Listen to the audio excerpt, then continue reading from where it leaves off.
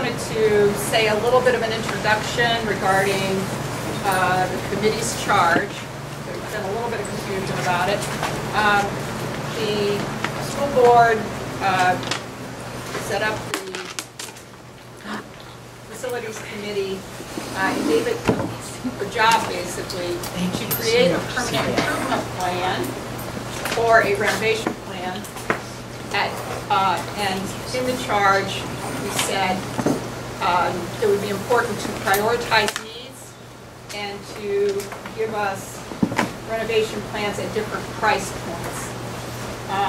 I feel very good because we're doing what the community has asked us to do, which is to consider, for the school district to consider and develop a renovation plan. Now, this doesn't mean this is what the school district will ultimately do, but we need that to, as a comparison, that's what the community has asked for. And I also wanted to say I feel really encouraged as we begin to refine costs provided by the maintenance plan advisor and consider the draft drawings developed by our architect, that we're really getting into the meat of the issue now.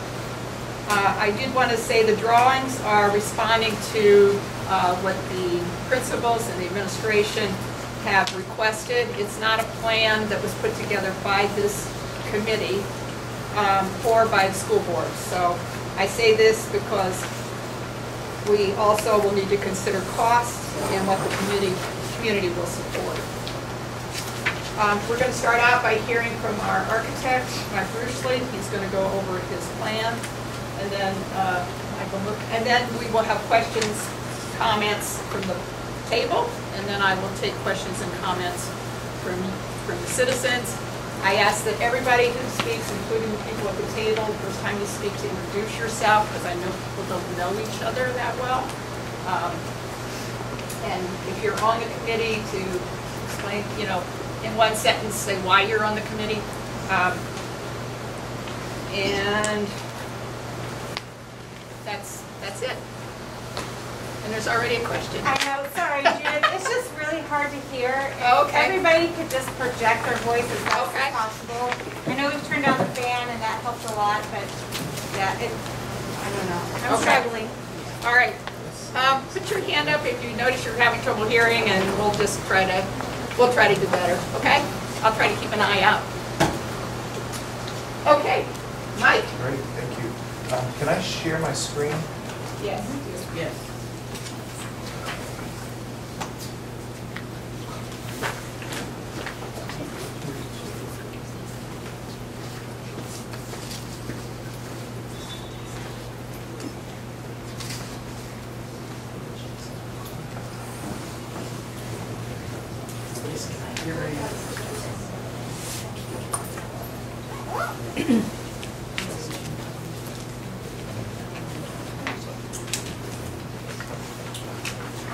So Judith, we're moving with 2.2. Oh, I'm sorry. Right? Sorry. I don't have the agenda in front of me. I'm sorry. Okay, so let's start with Jay just wanted to make sure that we.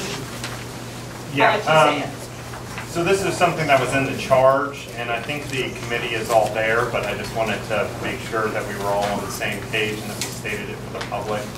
One of the things that we were going to consider was renovations over time by using a permanent improvement and doing multiple projects over multiple years.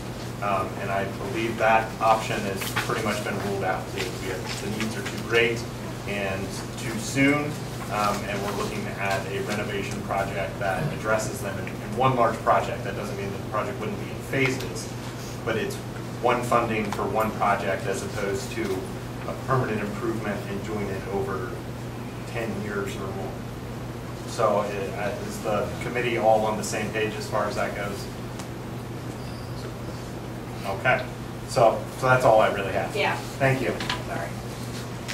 And I think if I may add to it just one comment, that means that the language that we had on the charge of the committee that called for a comprehensive permanent improvement plan, this is not really what we're doing anymore because we can't phase in with several fundings here. So that's really a renovation plan that we're looking at.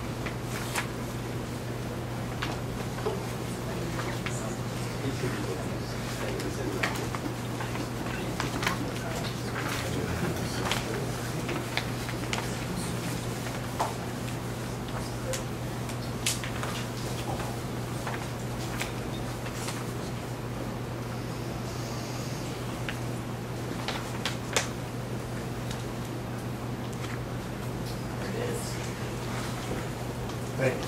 Very cool. So this is Mike Ruchley, our architect.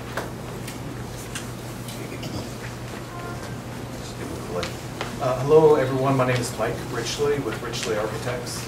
And tonight I'm going to present a little bit background on the timeline and the process I went through, just to bring everyone up to speed.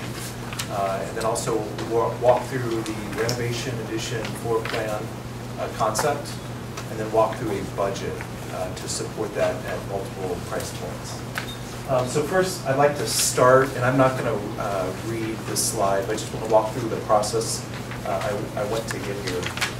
So Moats Engineering was selected through an RFQ process to be the maintenance plan advisor for the district facilities committee meeting. And it was quickly understood by the group that while they do great engineering work, there's some educational adequacy pieces, there's some issues around security, student experience, quality of space that really needs to be kind of a parallel process and looked at in conjunction with Mike's work. So I was onboarded for that in the summer and started to look at helping to create a vision for what an addition renovation plan could look like. So to get to that point, I first started meeting with the principals, listening sessions, blank sheet of paper, walked the building with them space by space, photographed and listened to what I heard their needs were.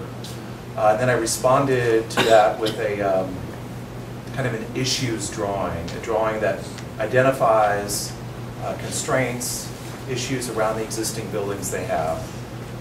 And then I listened to kind of their vision of how it could be, or what are things that could happen here to make improvements. And I came back with a first draft of an additions renovation plan, met with the principals again, and we had a second work session, went through that, got some comments, and then made some revisions to that. That was then reported out directly to the committee. Then there was a parallel presentation directly to the school board with that same first draft. And then I've gone back. I lost my screen.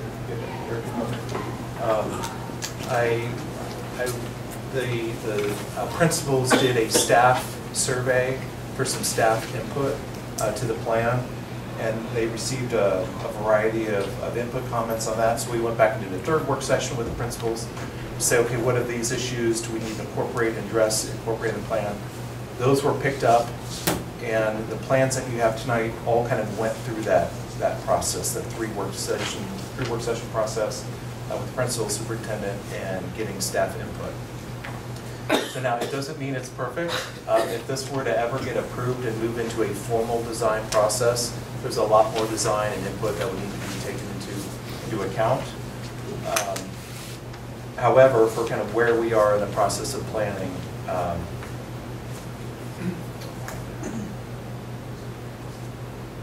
perfect. So anyway, that's background. If anyone wants to see the dates, the kind of timeline of exactly when all those meetings happen, it's up here on the screen. I developed existing floor plans of each of your schools. And this is your existing conditions at Mills Lawn Elementary. I'm going to just kind of work through this quickly because the committee has seen this before. If anyone wants to slow me down or ask a question, please do so. And then for Mills Lawn, this is the issues drawing I mentioned, where kind of in red highlighted portions of the building that needed to be addressed, whether it was security issues, whether it was reconfiguration of space, the modulars, renovation of restrooms, etc. And then this is the existing high school floor plans, first floor, and then second floor and third floor on the lower right. And then same thing, an issues drawing, working around the school. And those all led up to these proposed renovation addition plans. The areas in yellow represent additions. This addition off the back of Mills Lawn is 2 music rooms and an art room. The second addition is a new kitchen. And there's a third small addition, which is an extension of the corridor, which helps some circulation in and around the library to classrooms. Areas shown in blue were recommended for deep renovation. And by deep renovation, I mean all envelope issues addressed, all systems addressed, and all finishes and all furniture addressed. And then the areas in gray, a good portion of those are the 2002 edition, and those are the portions of your building that are in the best shape. The areas shown in gray are characterized as targeted systems improvements. So we still need to address the entire envelope, and we still need to address the systems. But these classrooms, if you've ever been into the new ones, don't need quite the level of work as the 1950s portion. There's also a drawing below, and I will add the change that happened between 2.0 and 3.0 is in the 3.0 variation of this. The 4th, 5th, and 3rd grade and flex classrooms around the media center were added into the deep renovation scope. And then beyond that, there were some, well, kind of minor space name designations, offices reconfiguration, just to help with some of the workflow. And the second drawing I'll show you is the high school addition renovation plan. Again, the yellow represents additions. And on this side of the building, that would be a new office with a new secure vestibule, a new choir theater room, and a new band room. This option would require the demolition of the existing band room based on how far that addition goes out. And then over on the other side is the construction of new classrooms and the removal of the modular in this vision, what they call the shoebox. And then the areas in blue again are recommended areas for deep renovation. Those include things like the kitchen, expansion of the kitchen, removal of the kiva, removal of the French classroom out here, and expanding the student serving area, moving up through the floors. On the second floor, adding large group restrooms, which will help tremendously with the flow because the students are having to come all the way down to the first floor. Reconfiguration of the 3rd floor, turning the tower into the middle school. And then one other thing I'll point out is the renovation and expansion of your large group restrooms here on the 1st floor, which are too small. So those are some of the highlights. So kind of what everyone's been waiting for is kind of the first round of the budget that considers this. And after discussion with the committee, the direction we went was to try to provide a comprehensive and simple kind of one-sheet budget for the entire addition renovation plan vision, but also kind of bifurcated and have what we call a foundational plan, and then the balance required to do the whole thing.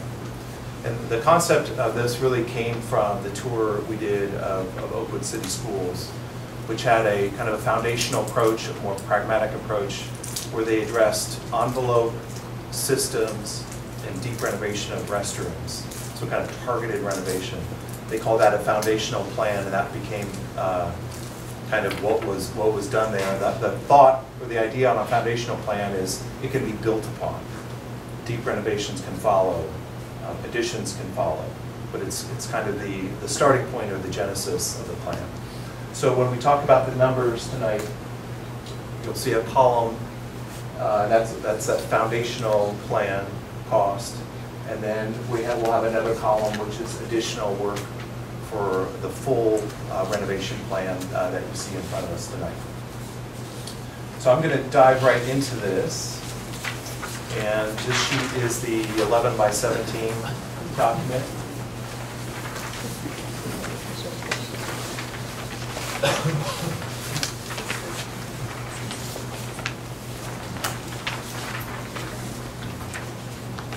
With any luck, I'll try to zoom in on my computer here to go through this. So this is the one sheet, and the way this is organized is the Mills Lawn Elementary is in the blue up top, and middle school, high school is in the green below. And then you'll see the columns labeled Foundational Renovation Plan. You can track those to the bottom and see subtotals per school. And you'll see the column that says additional work for the full renovation plan. And you can see subtotals for those, and then the composite, the total of both in both schools and the grand total in the bottom right. So with that, I would just like to go line by line through this and explain this. The drawings are also a companion piece to this, so as this relates to portions of the plan, I'll point those out for the committee. Line item number 1, starting with Mills Lawn, is hazardous material abatement. And as part of this process, there was not an environmental engineer hired to look at that in detail. So we relied on the 2001 OFCC assessment report, where they came through and did an assessment of hazardous materials for both schools. So this is the background for that.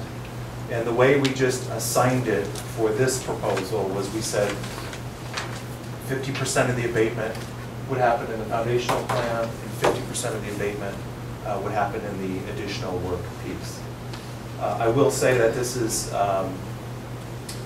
work that would need to be followed up on if a renovation plan was seriously considered, to see if 50% is probably not the right split. There's probably a more accurate split to say what type of abatement needs to happen in the foundation plan versus the feature plan. However, I wanted to at least acknowledge that we need to get dollars in here for hazardous material abatement in this project.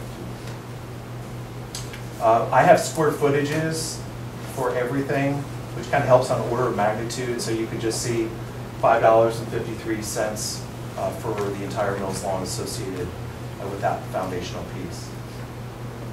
Also, item number 2 is the demolition of the modular. There seemed to be unity, not unity around everything, but definitely unity around that at Mills Lawn, that modular needs to be removed from the site.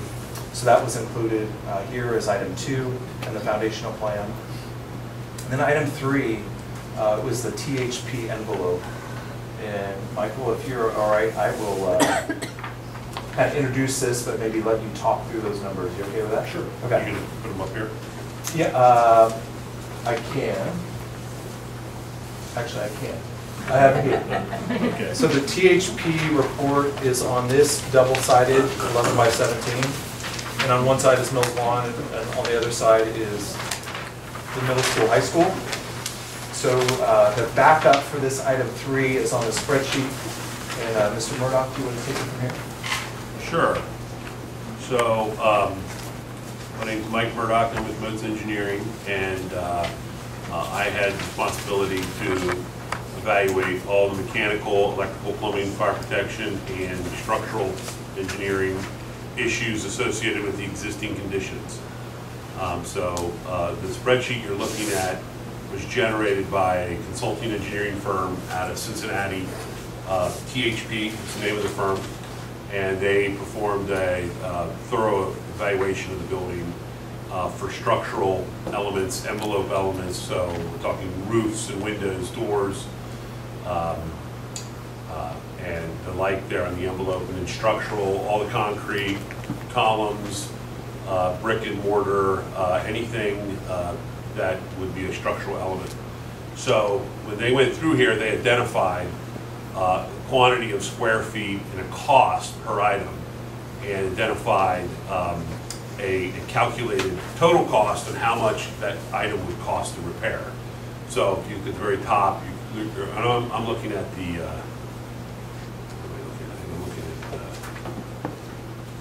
Mills Lawn.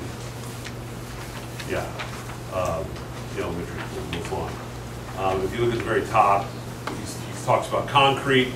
The original construction concrete, 225 square feet. I'm not going to go through this whole list, but he breaks it down into 112 square feet for original, and then another 113 for classroom administration. And he identifies what he thinks the cost to do that is. He includes not just the unit cost, but general conditions. So if a contractor comes in, he's got to set up a fence, he's got to clean up and move his tools. There's a profit, AE, that's architectural and engineering fees, and then inflation. So we looked at all those costs, and we tried to break out what we thought was something that had to happen right away, had to be involved, had to occur in the next 12 months. That was either a safety condition or a structural element, and if it failed, it was going to cause a problem for the school's function. And then what could be delayed for 1 to 3 years, and then what could be delayed 3 to 5 years. So kind of broke them up into that bucket. And do we have that on here? Yeah, we do. So on the far right, you see what we consider the first priority, the next 12 months, and that equates to $415,000 worth of repairs. And then the second priority is 12 to 36 months, that equates to $1.1 million. And then third priority, 36 to 60 months, is $2.8 million. So structural elements, all these have to be addressed in a renovation. They all have to be addressed. Some are more urgent than others. The one thing about a structural element, though, is you delay it, it gets worse and worse and more expensive. At some point, if water gets into brick or block and is allowed to freeze and thaw, it will destroy it. And so we're at that point in some cases where we have some serious conditions that need to be addressed in the short term, 12 months. You know, we also kind of prioritize these based on the reality that there's probably a renovation project coming. And if that renovation project occurs, some of these things would be delayed until you have a contractor, and then he would do a significant portion of the work in the either first or second phase of the work. So for example, roofing, you know, I wouldn't have you run out and patch the roof up in the next 12 months if you're going to tear it all off and replace it the next 2 years, right? So it would be a function of what's the best use of the dollars, and to either delay if you have a renovation coming, or put things in a specific order so that you avoid any permanent damage. So we evaluated this for both Mills Lawn, and then at the other side is the high school. And I can talk about any specific issue, but the yellow highlighted, is the yellow highlighted you? Some of the items were highlighted, and we identified those. Some of the specific, maybe you took those out of there, the highlights, did you? Okay. We looked at certain conditions that may not be required if the shoebox is removed. So there is certain items that are associated with the shoebox, and if it's demoed, you don't have to do those things. If you intend to keep it, then those costs are in there. So we can isolate those shoebox costs, and so you'd understand the significance of that. So I don't know if you want to go into any details about any block or brick or columns or roof or parapets or safety issues. Are there, okay, so at this point, are you going to go back to this list? I am. I mean, okay, so there are going to be questions and comments, I'm sure, but what do you think's the best way to do it? Should we keep going? I probably should keep going Yeah, and then okay. open it up. Okay. So, and thank you, Mike. The way this was organized on this budget is the THP envelope items at 1.526 for Mills Lawn represent first priority and separate priority, or second priority columns in total.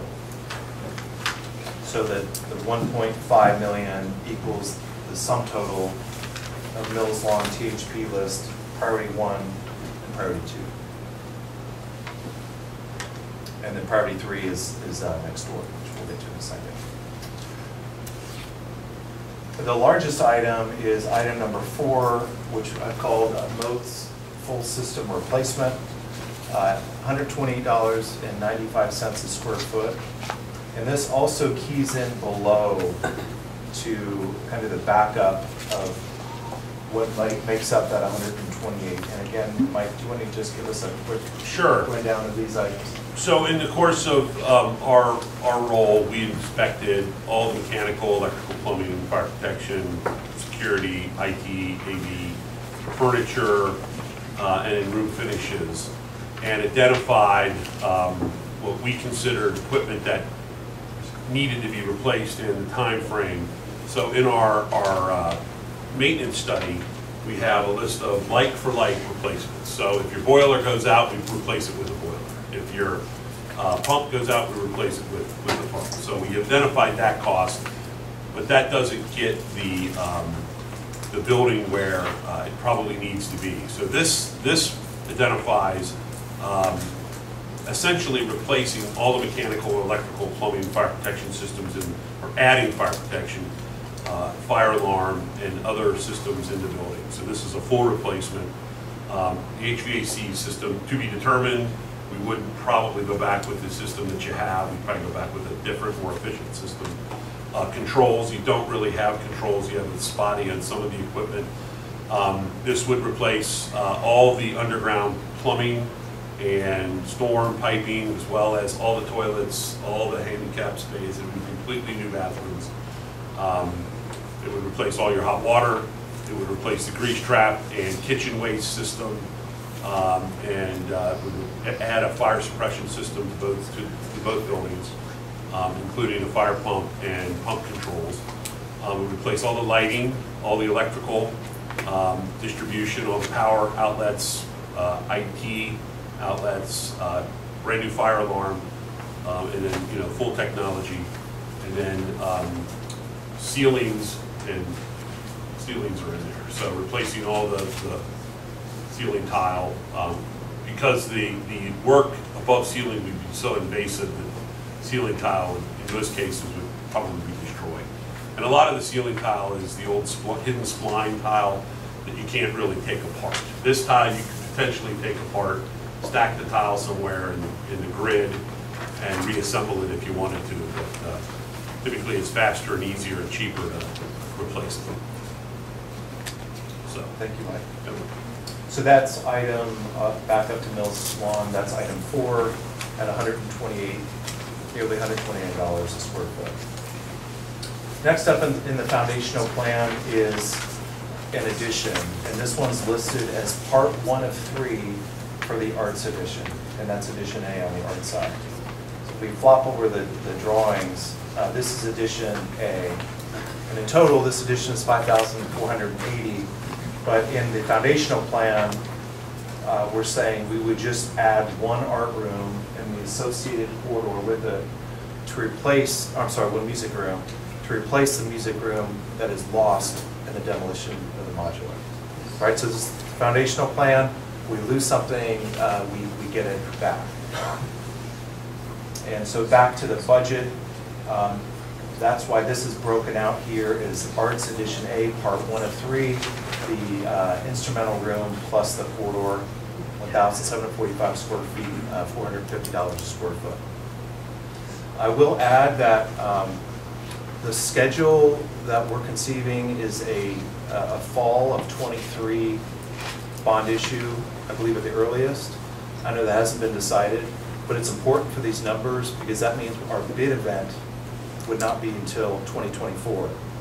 So here we're in late 2022 trying to predict construction costs in 24. So $450 sounds really high, and it is. We've experienced incredible construction cost escalation. The states, which is kind of sets the standard, saw a 17% jump from 21 to 22, and the jury's still out about what's happening in 22. So these additions, unfortunately, are getting more expensive, but the $450 represents our best guess today of what this could cost in a 2024 bidding event. So that's $785,000 for that first room. And I don't want to jump too far ahead, but the way we tried to break this budget out is, I'm sure there's many in the room saying, well, how much would it cost if I just did another music room or did another art room? So we separated these all out in hopefully such a way that allows the committee to make easy work of kind of determining their own scope or considering the cost of other parts and pieces. And the only other scope we have identified is in the K2 wing, a secure vestibule and the office and restroom renovation, and I'll point that out. So while the overall master plan envisioned a full renovation of everything on that east wing. What's proposed to be funded in the foundational plan is the creation of a new secure vestibule and a reconfiguration of all the office space required to support it. Secretarial area, reception area, where the principal's offices are positioned, some staffing reconfiguration to kind of bring the staff together. That's included. And then also the second piece that's included, which we really felt was foundational, is a full gut and replacement of the large group restrooms in that K2 wing. It's time, and they really need it, and it felt like a foundational plan that didn't address that would, from our perspective, would be missing the mark for certain. So when we go back to the budget here, you'll see $50 a square foot applied to that entire blue area. Gives us approximately $1 million to work with, which would be sufficient budget to do that entire office redo, creation of the secure vestibule, and a gut and replacement of those restrooms. And so in total, that represents a total square footage of 49,125 square feet when we're done, because we're taking the existing building and we're adding onto it. It represents just approximately $200 a square foot investment into that building at about $9.7 million. And then right next door is, and I'll just keep going here before I jump schools. This is, again, the column that says what additional monies would need to be invested to come up with this entire plan that's on paper. So back up to the top, we have the remaining 50% of the hazardous material abatement. Next, item 3, we have the priority 3 THP envelope issues. This one's at $2.8 million, and Mike, I believe this is a lot more expensive because the roofs the roofs weren't immediate needing of replacement, but the roofs are tucked into this one. The addition part 2 and part 3, that would be, part 2 of this addition would be creating, say, either the second music room, or this could be an art room, kind of interchangeable. And then the part 3 would then be either that third art room or the music room. So that's where you see addition A, parts 2 of 3 and parts 3 of 3 showing up in this column. The storm shelter hardening. So the state had a state law that was a moratorium on storm shelters. Storm shelters are a requirement for educational facilities that house all the students and all the teachers, and what they call an ICC 500 compliant storm shelter designed to withstand 250-mile-an-hour winds, if I'm correct, along with all their mechanical systems and structure to support it. In this proposal, I'm saying that until we build a sufficient amount of new construction to house the student population, there's really no way to get that storm shelter into that foundational phase. This is to be determined, would need to be discussed with the jurisdiction of authority to see if it's okay, to see where the storm shelter fits. But for today's discussion, I have the storm shelter at an added $150 a square foot. So that's $150 a square foot on top of the $450 a square foot to build the buildings for the hardening.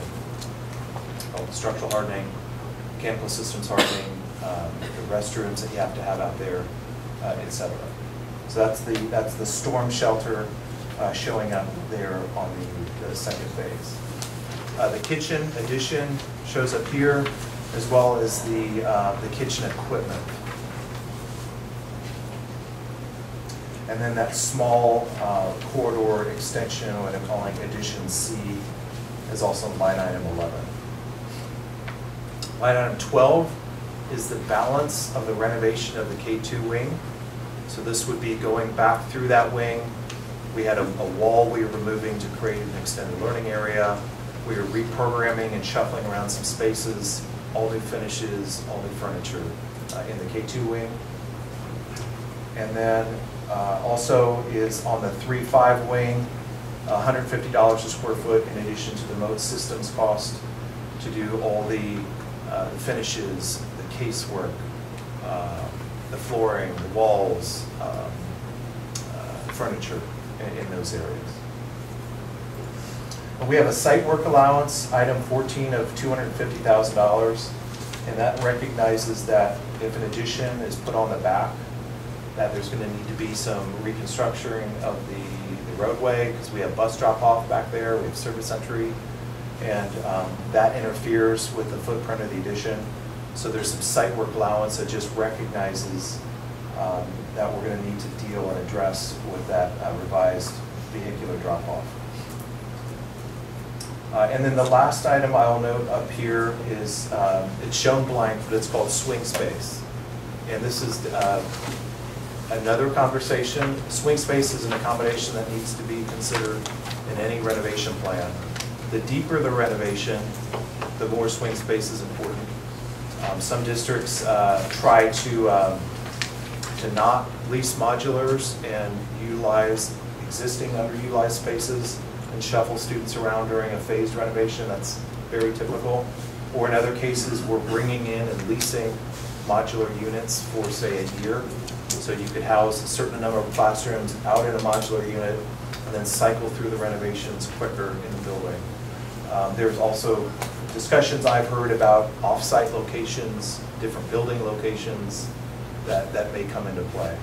So this is on the list to acknowledge that this isn't going to be zero, but determining what it is going to take some work, either by understanding how deep the renovation scope is, or understanding what kind of opportunities might be out there in Yellow Springs to support it. The second phase adds another $193 a square foot, and the total is $373 a square foot for a $20 million total on that building. And I know a lot of folks have asked, well, how much would a new building be? And the math is pretty easy. You could just use a $450 square foot figure for a new building, and you can see the renovation, even the total renovation should be south of the total cost of a new building, not including any kind of state credit that would be considered. Could you say that one more time? Sure. The total investment on this spreadsheet for all the work identified in the master plan budgeted is $373 a square foot.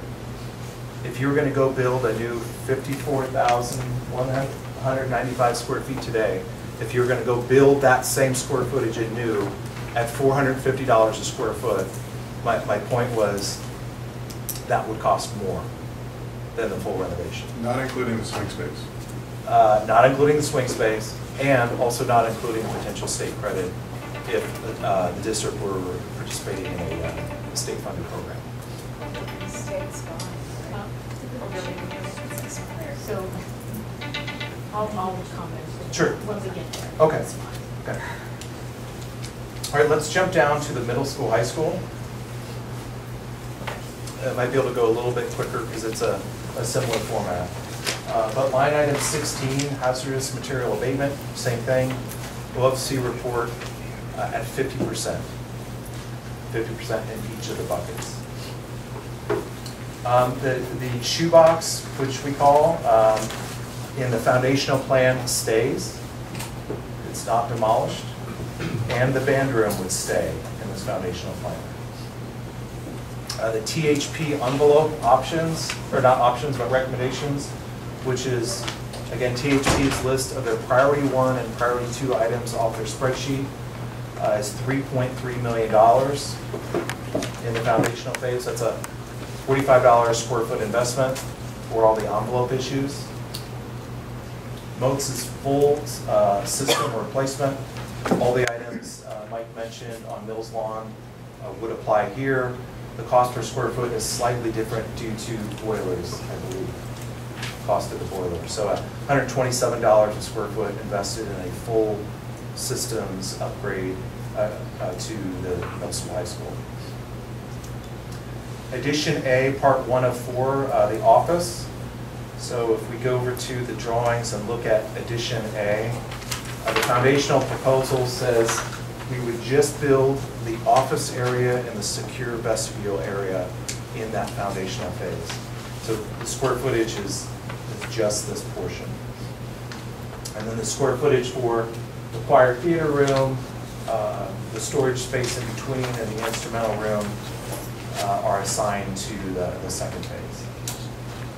Does the office include that entire square, the secure vestibule? It does.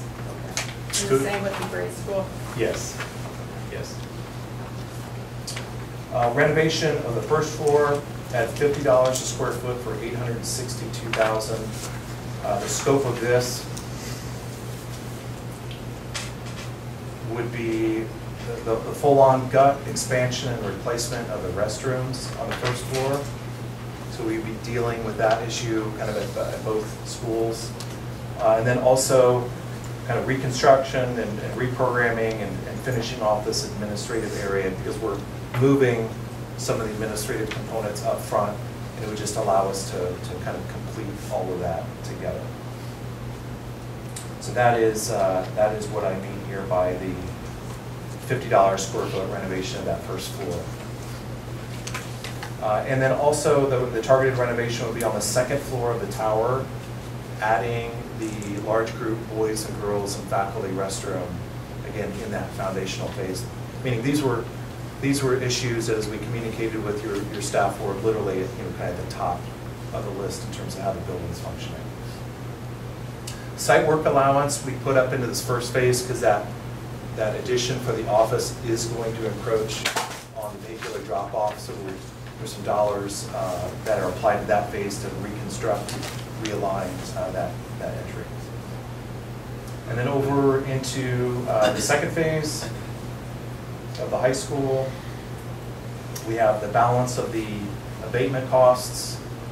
This is the column where we demolish the shoebox, we demolish the band room, we do the priority 3 THP envelope items, and then we pick up the choir room, the instrumental room, the second floor storage area above that, and then also the storm shelter hardening. Because of this plan, we would envision the large choir and band room to serve as your hardened storm shelter for this building. The renovation on the first floor, which is everything in blue, I didn't just describe, in other words, everything except for the restroom renovation. So this would be things like the renovation of the kitchen, relocation of the French room. There's some vision about opening up this wall with maybe some garage doors or movable walls to renovate this whole area would be included in that piece. Kitchen equipment at $190 a square foot is also added here. And then the tower renovation of the second floor and the third floor. So this would be the third floor in total, and this would be the second floor added beyond the restrooms that I mentioned previously. So 14.7 in that phase, and when we see the grand total at the high school, that's $30 million at $382 a square foot. Gives us a grand total of the $50.6 million for the full meal deal of everything on the drawing. So that completes kind of my overview of this, and open it up to any questions. Why don't we start out with Ms. Long? Why don't we do it by school? That would be the best way to do it. Jay.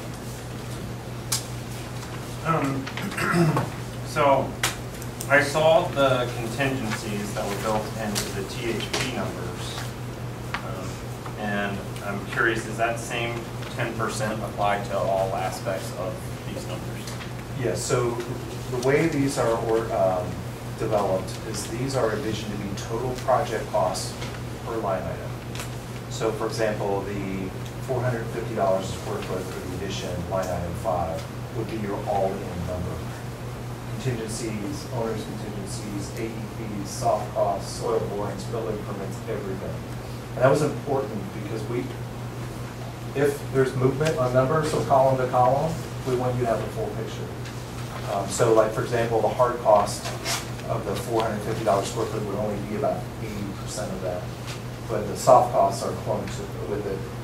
So yes, all the contingencies are built in per line item each month. Yep. Thank you. Mike, is one of those contingencies design? Yes. Well, it's not a contingency, it's the architecture and engineering Soft fees costs. represent the majority of the soft costs associated with it. Yeah, so the $450 a square foot would be sufficient funding to hire an architect and engineer and build it. Terry? I have just a couple. One is, two are for you, but would the electric be upgraded to 4 liter? Yeah. And then, Everything, yeah. windows at Mills Lawn, 1 to 3 years out, just because they're not in bad shape. I was just confused about that. 1 to 3 years out. Meaning with the second. Why are we in the The second? second phase for them? Well, because I put them in that second phase because I assume in a renovation, they would be replaced.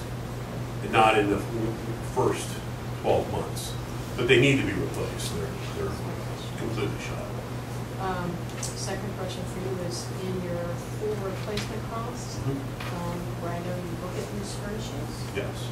are any loose furnishings included in the targeted renovation sections? And I know they're included in the renovation sections, but I could not find any loose furnishings down there. I don't think so. You mean in terms of the student furniture? Yes.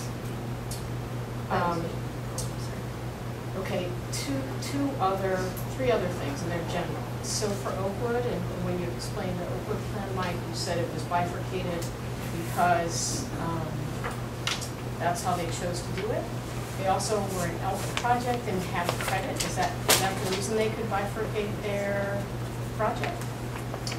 Yeah, so if you're an approved ELK district Correct. and the OSFC agrees to allow you to keep your building, Correct. you can do a partial upgrade and get credit for the pieces you do. So we don't know that. We don't know that. So clarification, and I'm saying this not to challenge Mike, but just Mike and I have had this discussion before. I think it's important for everyone to understand that as he was costing out, here's the renovation cost for Mills Lawn, here would be what it would cost for a new building, and then you could get an ELK credit. In 2017, when the district explored ELK, they were able to get a credit because of enrollment size at each building. And at that time, Mills Lawn was 374 and the middle school high school was 383. The threshold, I believe, is somewhere between probably 350. So in the last project, in my conversations with our OFCC consultant, she said, because of our student enrollment and we had not crossed that threshold, that's why a single new K-12 was what they would co-fund. We do know that we still qualify, we now qualify for 27%. I just don't want anyone to think that we would necessarily qualify for that 27% if we built a new building here and a new building at Mills Lawn. That is all up to the OFCC, and there are waivers, and we don't meet those requirements as is. So I just want to make sure that no one leaves here and says, hey, there's a 27% credit if we just build a new building, a new middle school, high school. And then, last question. Additional work for full renovation, whether it's Mills Lawn and middle school, high school, when is that? State that question again? Sorry. When does that come after the foundation? So this is, And was the discussion, and I think this, I don't know if this came up at the Zoom meetings last week because I didn't get through all of the video, but is this part of a fully funded project that we're just phasing out? Or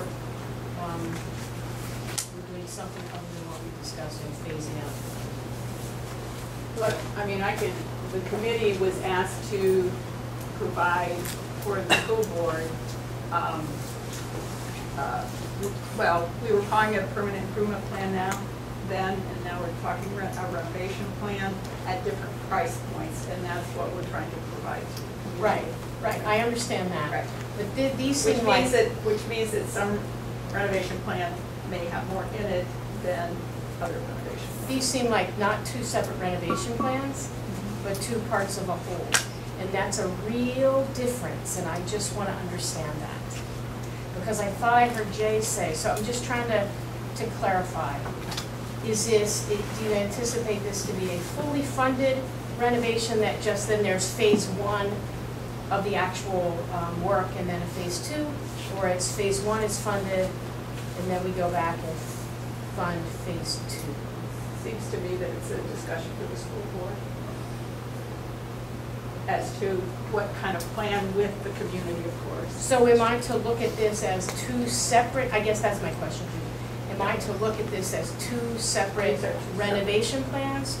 Or these are two parts They're of a two. whole? The way I'm looking at it is there's two renovation plans here. However, they're not finished because we haven't talked about many of the costs, which when you look at it in detail, there's a lot of questions about. So that, and then there's the question of how much would the community be comfortable with in terms of a bond levy? And then, once you've got that number, figuring out, you know, what you can accomplish with that amount of money. That's the way I look at it. There's definitely, I sat down with the building folks on the committee last night to look over these numbers because it's pretty complicated. And there's a lot of questions, so I don't think these are the final numbers. But one question I have that I'd just like to ask right now is in the first report we got from Modes, the fire suppression system and the fire pump and pump control package, which is, you know, fairly expensive. You in your report recommended that we not do that and that we wouldn't necessarily need to do that. And we know Oakwood does not have a sprinkler system. They decided not to put a sprinkler system in. They were able to not put a sprinkler system in, and they did some other improvements to their fire safety system, but you had a lot of data showing that things are quite safe without a sprinkler system. And so so I was surprised to see that full price in here, and you had initially recommended we don't need to do that.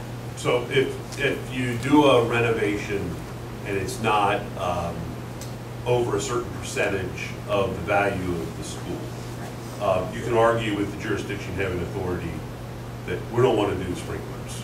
Now, they're going to say, well, we want to make sure there's egress, passive egress, et cetera, in the event of a fire, the kids can get out. It's not. But you can argue that.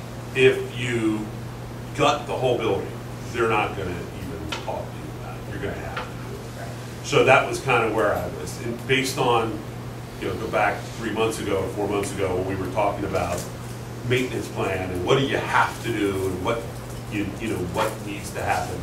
My recommendation was you don't need to have a sprinkler system. This building's been here for a long time.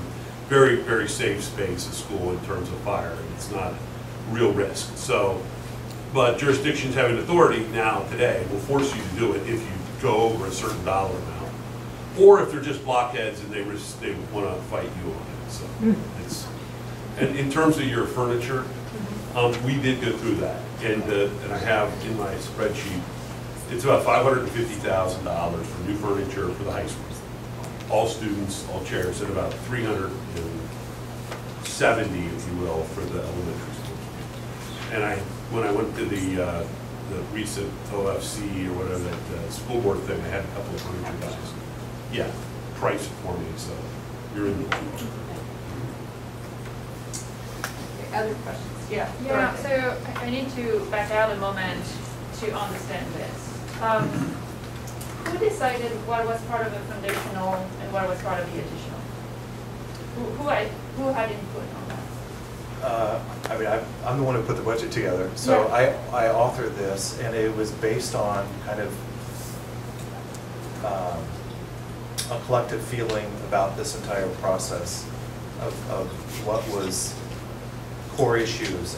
Core issues from the beginning I heard were envelope, systems, safety and security, and we got to fix these bathrooms. Those were kind of the core issues that I heard, and I wanted to make sure the foundational plan addressed that. And then also to develop, my job isn't necessarily to tell you what to do, but to just give you the information. And I think there's a lot of work left here for the committee, the community, the board, to start to try to prioritize what is important to do now and what could be deferred. For example, there are conversations ongoing about the shoebox. You know, and on this committee, there are very differing opinions on that, and both valid. Some saying, hey, it's square footage we have. Why would we make that go away? We can use it for all kinds of things. And then others saying, hey, now is our chance to make that go away and replace it with new classrooms. So I try to set this up to not make those decisions necessarily for you, but to give us hopefully a framework for that discussion to continue in the coming months. I don't know if that helps. Okay, I guess there are some things that don't quite line up for me, because I see that the roofs, which I think you described as being in pretty bad shape. In certain areas, yeah. In certain areas, but also the design of the roofs is faulty, right? There's issues, yeah. And so that you put in what would be a different plan of renovation according to you, Judith, right? So the roofs would not be addressed in the first one. I'm surprised by that. I'm surprised. Some pieces of the roof are. The worst places, the worst conditions. Yeah, so I guess this was my question, and I think we'll get there with that. So Mike, was one of the things, if we look at line 4 and line 20, the full system replacement, Mr. Richley pointed out that the high school, that full system includes a total roof replacement. But that is not part of the full system at the elementary, because the elementary roof is not in the same condition as the high school roof, correct? That's correct. And there was a debate about what kind of roof to go back. So, just at a high level, the numbers here are general. Yeah. All right, because we don't, if you want to go back with a certain roof, it's $20 a square foot. If you want to go back with a really great roof, it's $50 a square foot. So we're trying to provide a reasonable number that will get you a good roof, but not maybe the best roof. In a good mechanical system, but maybe not the best. You know what I'm saying? Yes. So there may be parts of the Mills Lawn roof that are being touched, but in this plan, there's not a full replacement of the Mills Lawn roof because it's not necessary at this time. Right. Do you have an idea of the lifespan on that roof? It depends on which roof, right? The different sections. Yes. Yeah. And one of the things we were going to do when we talked on the phone on our video chat was we were going to get a roofing contractor to do some cores on your roofs in various locations to kind of identify what the roof structure, the system looks like, how bad is it, is there water? And so we can say, you know what, this roof's great, it'll last another 15 years, we don't have to put it in a number anywhere. This roof's shot, we have to do something. And by the way, this is the third layer, and so we have to tear it all off, or the insulation's compressed, we have to tear it all off. So our numbers assume the worst. But there was, we were going to camera underground pump piping, because there's a debate about whether or not the piping's bad or not, and what kind of pipe it is. And we don't have any records of anything, so we're making a guess based on what they did in 1950. We were going to look at the piping in the two-pipe hot water heating system to see if the pipe's acceptable conditions, so we could go back with another hot water system, which would potentially save money. We are going to look at the electrical system, because there's an argument about whether the old electrical gear could be used for another 20 years or 30 years, or if it's done, right? And so those were being lined up, and so we were going to get some data. So on that. I guess for planning purposes, I guess I would say, this does not include a full replacement of the elementary roof, but probably within 15 years. Yeah. And that would probably be ballpark $2 million, Well, there's some sections that need to be replaced, and would have to be replaced in this renovation. And I think there's one area that's what, I don't want to say 2016, I don't know if it's that new, but there's one section that's relatively new. Okay. I'm sorry. You guys know better than me. Well, I think that's part of the doing the core sample thing, because there's such a thing as a restoration of a roof as opposed to a complete tear off and redo. And there's several roofs that are definite candidates for the restoration if it's doable, and that's where the core sample thing comes in. So what you do is you do a core sample, and your roofing manufacturer will tell you, yes, we can restore this roof, and then we'll give you a 20-year warranty on the restoration, which is cheaper than doing a complete tear off. Yeah. And it's conceivable that the main part of the 52 section would fall under that. But we won't know unless we do a core sample. So that's why we need to do core samples on each different section of the roof. Like the conference room is included in the 2002 section, which all of that should definitely be restorable. So there's different, that's why a core sample for all the individual roofs is very important, so that you know what you have. As, like we talked about the drains, you know, these numbers include saw cutting and Everything. replacing all of that Right. stuff. Well, if we don't have to do that, then that changes these numbers for the better. Right. But we don't know that unless we do the camera and shoot it in there. The electrical gear, you know, you get an electrical expert in there with infrared cameras, and they'll shoot it, and they'll look for hot spots, and they'll look at the gear and see, yes, you can get more years out of this, or no, you can't. So a lot of the things that we need to know soon could affect these numbers greatly. And that's why we're asking that these things be done, so that we can make an informed decision. I made another comment there. You were asking about replacing all the roofs or not. One of the things we don't want to do is to have all the roofs and all the HVAC changed in the same 1 or 2 years. Because if we do that, all the roofs will come up for replacement again in 20 years or 25 years. And then that's a huge amount of money in one bang. Whereas if you have everything phased a little bit, it's going to spread your spend in 15, 20, 30 years. Yeah, I mean, I see the point in that, but also at the same time, if you replace it all at once, you know where it's at, and you know predictably when it's all going to need to be replaced. Now, Well, the better I would totally disagree on HVAC, because HVAC systems are all tied together and all the controls are tied together, and piecing together HVAC systems does not work well for large buildings. You'll have a piece that works and 90% of it that doesn't. I do see why with roofing and why that matters, So some but of the roofs, it's 6 and half a dozen. It's yeah, but not some of one your roofs, system you being still better than have, you another. have life in them, and you've actually paid for them. You've paid for this life that is still there. So there's no point in just going and getting rid of a good piece of roof. We understood that some of the roofs were still under warranty. I think there is one roof, I think, it's still under warranty. We heard the one on the modular was under warranty, and is that the one you're thinking of? I don't know. It's Bill's Lawn. Bill's Lawn's got an area. I think that was my understanding. I can't say definitively, but I think that was my understanding. So we would want to know this kind of information. Can I ask a question? Kind of from more of a practical standpoint. So for these targeted renovations or targeted system improvements, I'm looking at the 6th grade classrooms, which is where I'll be. And I have a question from my coworker who teaches science. And you know, typically in middle school science, you have a lab. So from what I heard, there wouldn't be really any new furniture for 6th grade.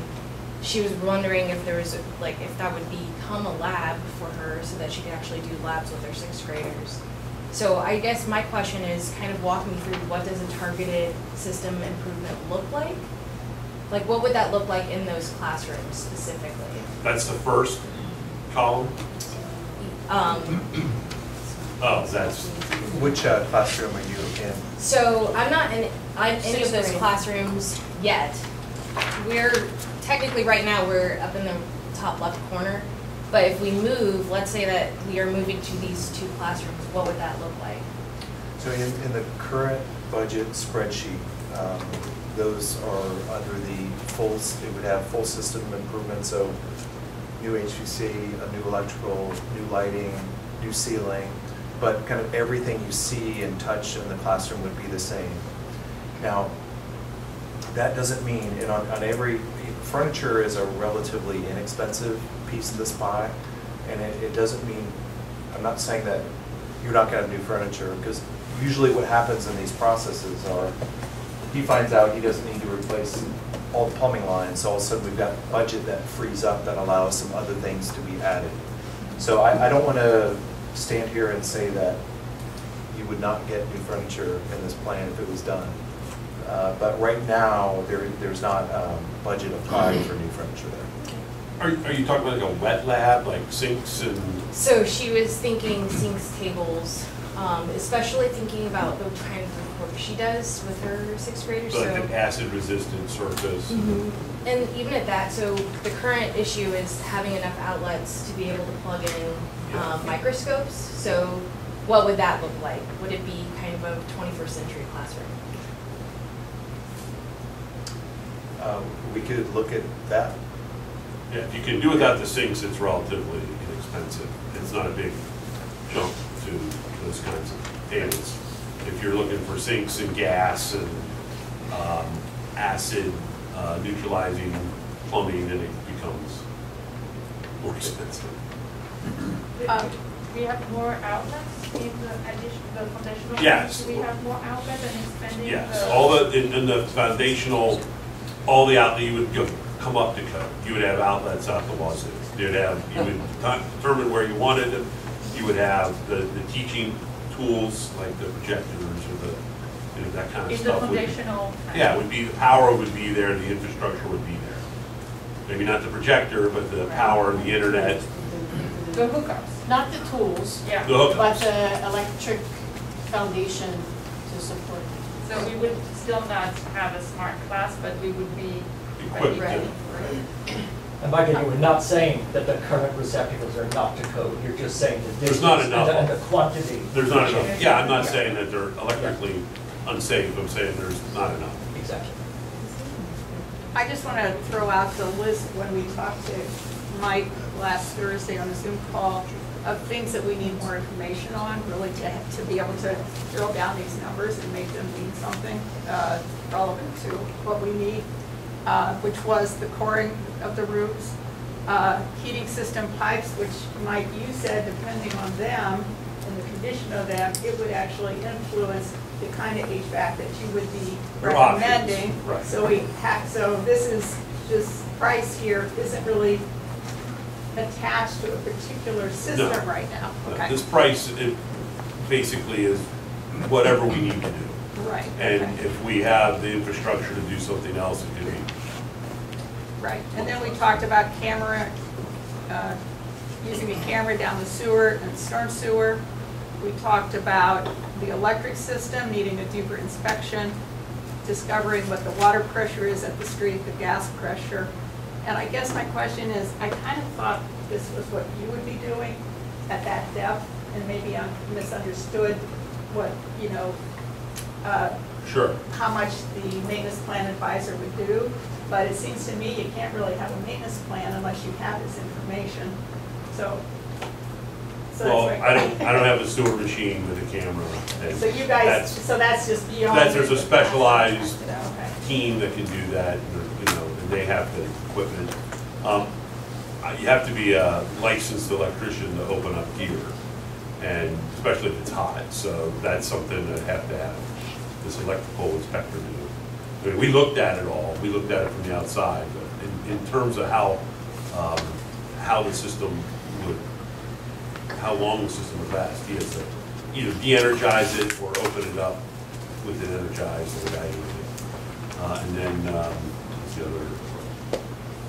I have a question on, I know that Jack had your hand, okay, I have a question about that, because if you're recommending a full replacement of our electrical panels, why do we need to cover this? There's disagreement on the committee as to, To whether we need to. they don't like my recommendation.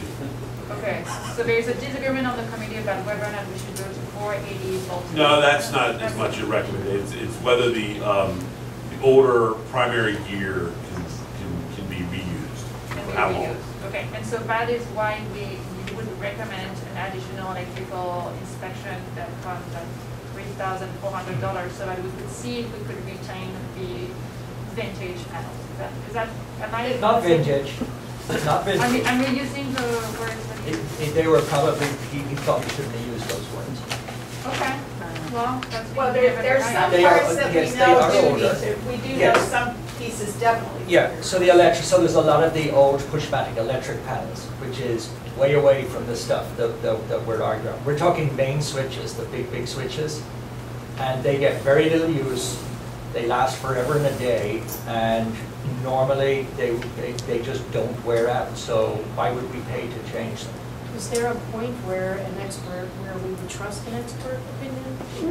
Well, there's more experts here than one, and different experts I have mean, the different expert that opinions. we're paying for, and I'm not trying to be facetious, but I feel like we went to great lengths to do an RFP, to hire somebody, But we, and so, at some point, we have to say, we are gonna trust the opinion of the professional that we've hired. Because this could be a Well, never-ending, the panels that have, this could be a never-ending, so if you read the report, it says it was a visual inspection of those panels. So, like Mr. Mott said, they have not actually been opened up and checked to see what the condition is inside them. And opening them up and getting that level of inspection, that's $3,400.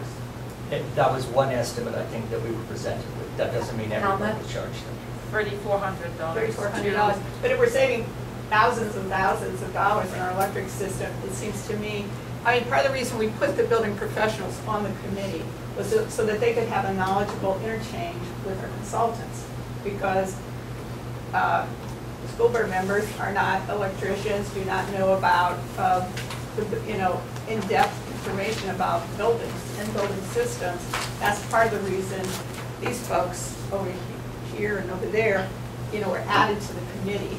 And it's not a question of distrust. I mean, I think I'm sure there are different experts with different opinions on these things, and we want to get the best opinion. And I think it's worth, if we don't spend this extra money, which I thought the maintenance plan advisor would have this expertise, because I don't know how you get to a maintenance plan without that level of information. But just to say, I think it's appropriate that these guys who have had a lot of experience have questions, that we would look into those questions. May I ask a If we quick get- community question? If we get this inspection on the electrical, whatever, whether it's your guy or another guy, we should be able to come back with a He's answer gonna, that says. yes, he's gonna give you We a need to report. replace them, He's gonna or be- they're okay for some period of time. Correct. And that period of time could be lengthy, correct? We're not just talking 5 years. We'll be able to ask him all We're those in agreement questions. on that. Yeah. I see Jack. Yeah, so I just want to make a comment on that, because I also think before we keep spending more money to keep checking, I think we should look holistically at the scope of our need before we commit more money to investigating. So if we look at the whole scope of the entire project, and it's an overwhelming amount, then do we continue to dump money into investigating? If we think that it's comparable where this renovation process makes sense, then I think it might be money well spent. My question is really for Mike. When we met, we talked about swing space and what this type of renovation would look like in terms of time.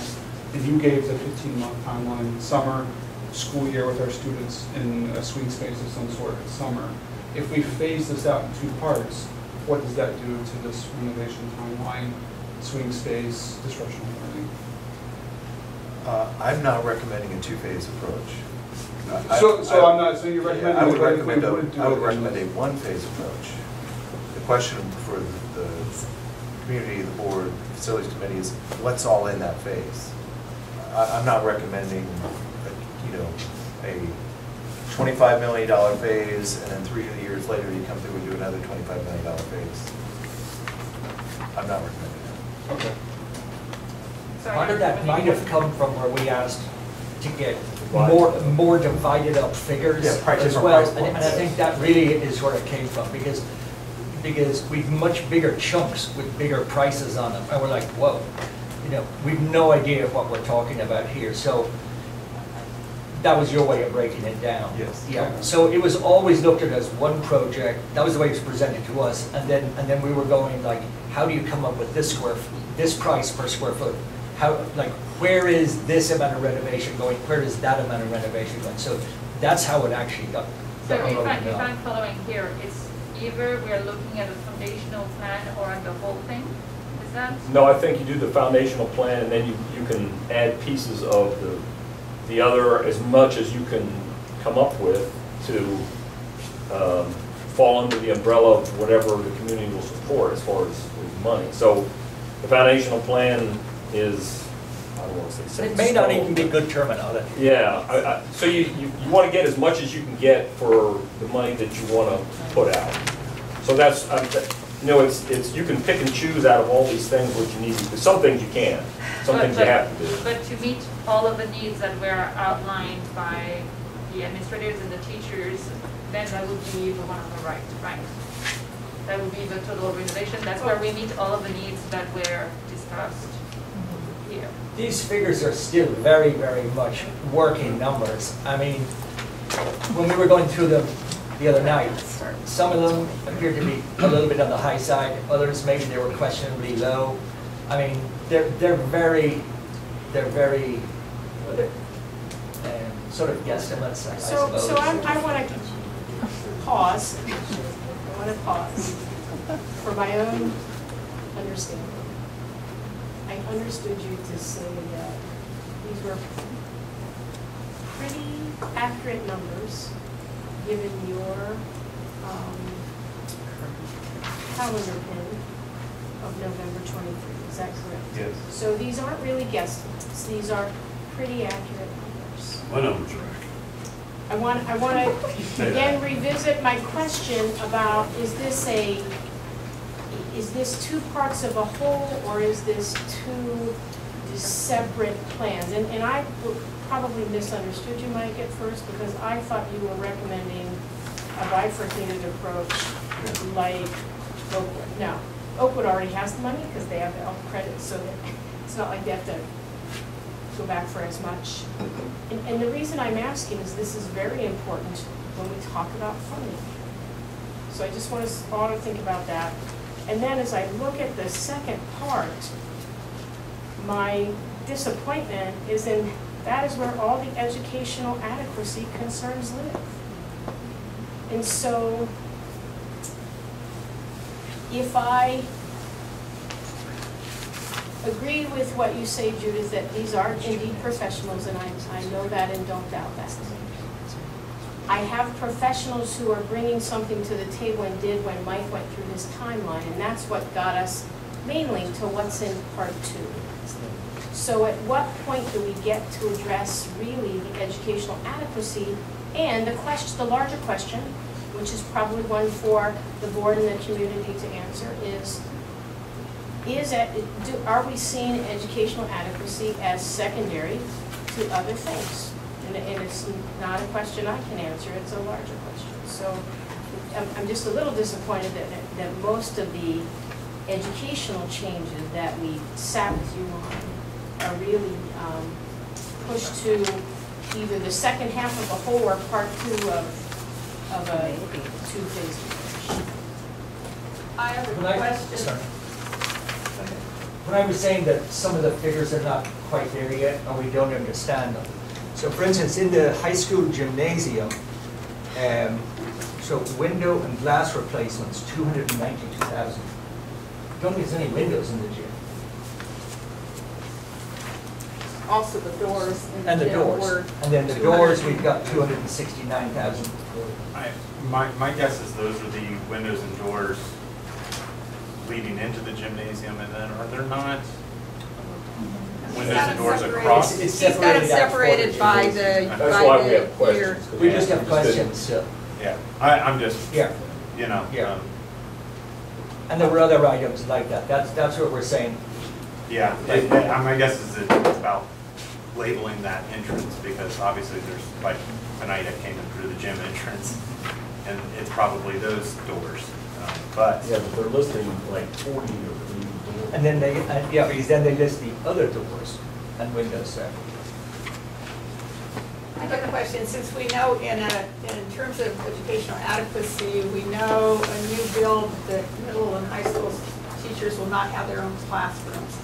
So when we're thinking about the renovation, we're assuming teachers in the middle and high school will have their own classrooms. So, because we already have that. So in terms of educational adequacy, if we're not having to build extra classrooms, and Craig was going to speak to the modular issue, the shoebox or modular units here. But before he does that, I'm just going to say, you know, we maybe wouldn't need that new construction if we did what we, in our current location, what we're going to do in a new build, which is the teachers are not going to have their own classrooms. So they'll be sharing classrooms, so you'll need less classrooms, correct? Am I correct about that? It's not really a like for like. I think there's a misunderstanding of this idea that teachers don't have their own classrooms. In new builds, sometimes teachers don't have their own classrooms, and that's because there's a common space for teachers, because the classrooms are either made larger or designed to serve teaching and learning in ways that were not really thought of in 1952 or 1957. So it's not exactly a kind of a one-to-one, we can just take these classrooms away. I don't know, I'm clearly not explaining it well. It's just not a one-to-one, and I think maybe the two educators here can probably. And I can tell you in space utilization, so if we're going to take, so let's say we take 4 classrooms offline, during second period I only have 2 classrooms available. So it's not something that I can just take rooms offline and fill them in and have teachers travel to other classrooms. Some periods I have that space, other periods I just don't. So I don't think it's something that we could just demolish the shoeboxes and not replace those spaces and have the space. So when we look at total square footage from a design standpoint, we have a ton of hallways in this building.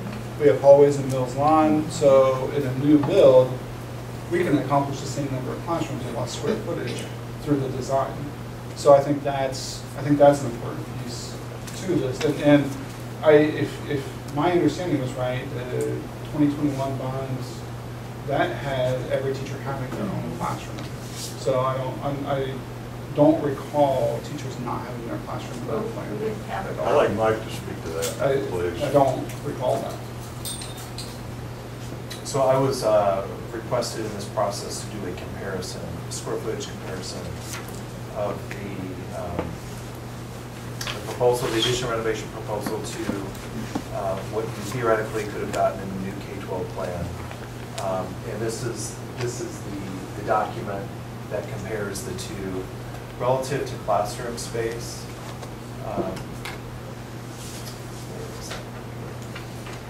Okay. The number of classrooms on the right column, it says the September 20 version, which is essentially the same version. When you count up the number of classrooms, it's 43. And my best guess that the number of classrooms you would have gotten in a new K-12 would have been around 29.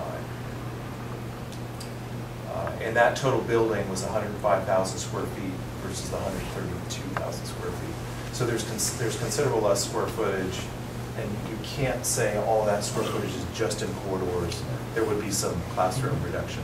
Now the final, the final number of classrooms you would have gotten would have needed to have been explored through a programming exercise. If you wouldn't have done the second gym in a K-12, you could have picked up a whole bunch more classrooms. So there would have been some trade-off discussions that would need to occur. But there are differences between the renovation and a new in terms of kind of the size of what you're getting. I think we should go through and look at the redundancies too, because if we share a building, on the renovation plan, there will be redundancies versus one K-12 building, right? Like Brian's room. We have Yeah, so I think that would be important, and also looking at the spaces that are on this plan that are actually just dead space. I don't think that, when you're seeing it every single day, you see all of that dead space that is not able to be used for learning at all, it's just there. So I think that it would be, I don't know, I think it would be important for us to take a look at that and actually look at the square footage if people are really worried about it, to see how much of that is actually dead space and that is not being used for learning.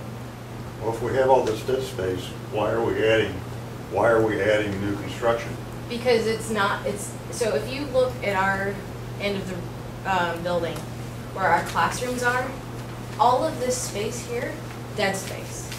It can't become a classroom, it's not, I mean, we'd have to tear down walls if we wanted to do that, that would be more expensive. If you look, let's see here, this isn't all classroom here where this library is right now. The way that this opens up right here, that's all dead space going to this corner. That's just, that's space that's not used. So, I mean, I'm there every single day. I see the space that isn't used that can't easily be configured to a new classroom because it's just in an awkward place because of all the times we've added on and built new walls up and taking walls down. It's just not, I mean, if you ask any teacher in my area about all the dead space, they'll be able to tell you about that. It's not in our classrooms, it's outside of our classrooms. Was that communicated to Mr. Rishley? I mean, Well, I think part of the issue, because there used to be restrooms there. So- Are you talking about the landing? So- Where entrances to all the classrooms are? yeah, so that whole space, I mean, there's a lot of dead space there. Those restrooms are not restrooms anymore, they're storage, which is a Right. good thing, that's a positive thing. But if you're coming in where the steps are here, there's a wall there where the computer lab is, and that whole entire area is, like, there's a copier there. That's it. And some shelves and some like broken furniture and stuff. It's not usable space. And even at that, if we're trying to use it for kids, we can sit them out there, but there's classes going on in the library, so it's noisy. It's not really a quiet space if you want to use it for a small group space. See, that would be a great small group space if it had built-in walls and stuff, but it doesn't. So that's what I'm trying to get at, is Well, that, Yeah, it was built as a corridor, is what it was. That's how, when that whole thing was reconfigured, way back when they made it into a computer lab, I don't know what it is now, if it still is a computer lab. Media center. But we put up temporary walls, semi-permanent walls, to break it up so that kids could access their classrooms in the morning. So it's a hallway is what it was meant to be originally. If this extended corridor is put on, then it will become a hallway again. And, you know, obviously we could, if that's in deep renovation, that could be a solid wall all the way up, So, as opposed to maintaining. yeah, I think, I appreciate Mike's spreadsheet, but I just want to caution us. He guesstimated the number of classrooms, because when you go through a project, you do have to do a whole series of exercises. We never got that far, right? And there is a give and take to those spaces. But when I say educational adequacy, it's more than square footage. And we talked about Oakwood, and it was I'm glad I went on that visit, but we also went to Green. And so when I hear educational adequacy, I see a section of a building that has maybe 3 first grade classrooms. And all of the doors have glass in them, and the space in front has a graduated stage for performances. They have a media center that is distributed throughout the whole building. So there is a corresponding, what I would call a little library. There's embedded technology in the classroom. That's what I think of also when I say educational adequacy, not just square footage. I'm just wondering if we should hear, I think we need to think about next steps on the renovation plan that we are going to complete. I'm wondering though if we want to let the citizens speak a bit here, and then come back here to kind of think about next steps. Dorothy, I think you were going to speak. You had a comment real quick. Yeah, I did. I wanted to talk about, I wanted to echo some things that are important to me as a parent too. Is that, like Harry has pointed out, all the floor plan changes that we want to see for a 21st century teaching is pushed back to the second plan, right? And that's something that I think is really impactful to our children, right? Right now, we have moved, since the 50s, we have moved into a student-centered learning, and usually that involves having a space for a small group that is in the eyesight of the teachers. And I got that. I think that was the takeaway that I got from the Ohio School Board Association meeting, is that we saw different renovation plans, we saw different new builds, and the difference between a renovation and a new build is that we had a student-centered learning in the new build in a way that is difficult to make it happen here. So a square foot is not equal everywhere in the building.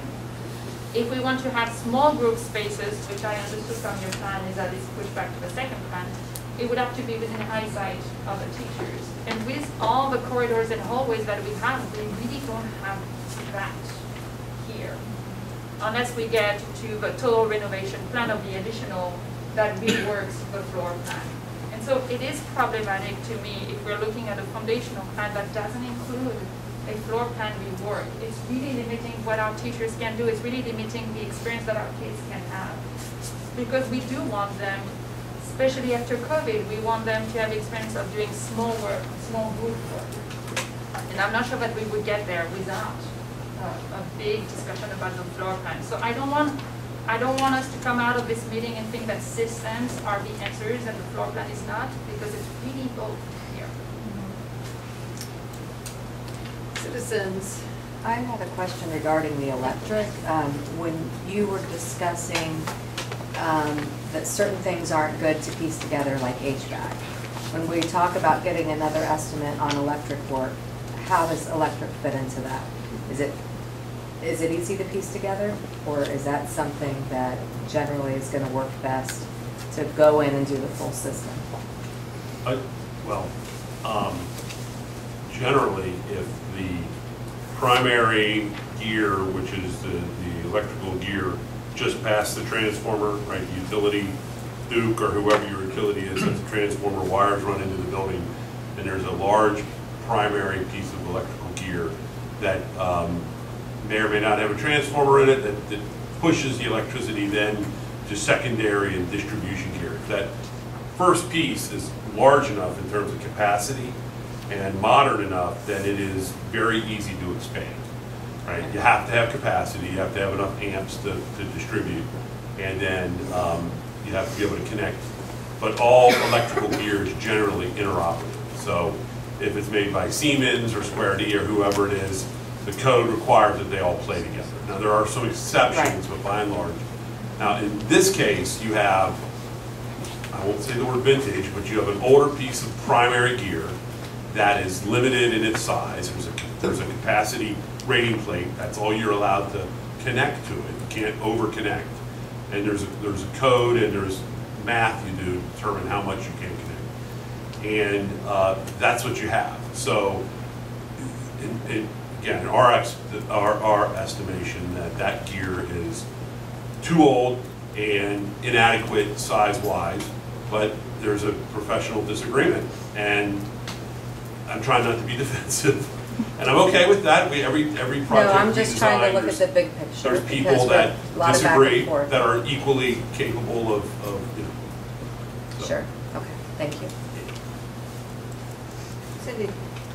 Around this Could issue. you introduce yourself? Oh, sorry, Cindy Seek, I'm a resident here for a long time. So I hear this issue of, that the space is more than just the educational experience is part of the space. I'm wondering with the OFCC plan, which as I understand it, they allowed us 105 square feet based on the number of students we have. 105,000. 105,000 square feet, right. That's an important number. So will we see a floor plan? Will we see plans like this if we go with a new build so that we can make that same comparison and know that we have those same considerations that can fit in 105 square feet? 105,000. Yes, but anyway, will we see with an OFCC endorsed build, will we see floor plans? We didn't last time, we did with the very first levy, some. Will we see a floor plan that allows us to answer the kinds of questions that you're raising now? I can take part of it, do you want to? I guess I'm gonna try to rephrase your question. Would you see a floor plan before 11, is your question, with an OFCC project? Is that your question? Well, Well, she wants to compare it. yeah, I mean, with this. if I were deciding on what levy to offer, I would want to know, right, that I would want to know Your options. my options. I would want to know which ones address the kind of needs that Canada is raising. For sure. Can I respond? In the very first levy attempt, when we had a renovation and expansion plan for just this building, the way they did the wings for 7 and 8, and then 10 and 12, and 9 and 11, was a larger open space in between each wall of classrooms, teacher workrooms, so that we had the space close to what we were doing, and it did look like what we were talking about now, with is a different structure of not just a hallway with classrooms flanking it, you know, a 6-foot hallway. It was that open space where there were tables in the courtyard between 2 walls of classrooms, where there can be that small group space that is visible from the classroom teacher. And yeah, the first set of drawings Mike Ridgely did for that first levy, as a teacher that works in the building, it looked very pleasant. You know, it looked like it checked a lot of boxes. So. Right, that was not condensing. There are a couple differences. You were here, correct me if I'm wrong. In 2017, it was not a, 2018, when it was on the ballot, was not an health project. So, Mike did drawings that were, I'm not going to say high detail, but some detail. When you become an OFCC project, you are given, based upon your enrollment, a whole set of, I'm going to say, criteria, that square footage criteria based upon your enrollment. So all of these, from 2017 on, it's all on the website. So, having gone through this experience at Winton Woods, I can tell you that we did not have drawings to take to the public for a ballot issue. We did know that we were going to go from 6 buildings to 2. So there might have been some broad brush, like exterior buildings, but the whole footprint, what the classrooms look like, after you have an approved project and the voters approve it, then there's a whole series, months, maybe even a year long, of community meetings, and as Mike said, you know, you have these programming meetings, and there's the Ohio School Design Manual, which is available online, that really dictates a lot of what's required in each type of space. Does that answer your question? Well, does it, I mean, no, are you saying no, we will not see drawings I'm saying for you are a not full going to see a build, for a new complete build? floor plan for a ballot issue, for a new project. Okay, You are going to then see that does answer my question. the whole report, like we've seen before, that lists square footage, that lists square footage by area, etc. You know, Mike does this for a living, he might have something else to add, but Yeah, I mean, you're generally correct. The challenge with the USFC process is they co-select the architect after the bond issue passes. So if you're doing a lot of design work with a pre-bond architect, you're taking some risks by doing that. But which is why you generally don't have plans. Yeah. Because any project that big has to go out to bid, and that's the problem. Yeah, I would just say that the OFCC, you know, they're offering this money, but it comes with red tape. There's a set of rules, you gotta play by their rules. And part of that is that, like I said, when you go out to bid, it's square footage numbers, but right, there's no drawing of a building, which does make it very difficult as far as, Okay, like, I have nothing to see, I'm just voting on square footage and numbers. But that's their process. But in general, you're told, hey, if you want this, if you want a 200-seat auditorium, it's not fitting in this project. So you know those things. I guess the beauty of a project like that is that you get to, as a community, students, teachers, parents, you get to co-create what that building looks like, what that floor plan looks like, what's important to the community. Perhaps it's more important to the community to have a black box theater than a second gym. Those are the types of decisions that you can make because you just have to fit it in those pockets. Yeah, and I would just say, if you want an idea of what an OFCC project would look like, then the best thing you can do is go to buildings that are recent, that are OFCC projects, that are new builds, and that's the best way to get an idea of what would an OFCC project look like here. Because those design features happen in the process. You have to have the money before you start going that way. But there are restrictions, right?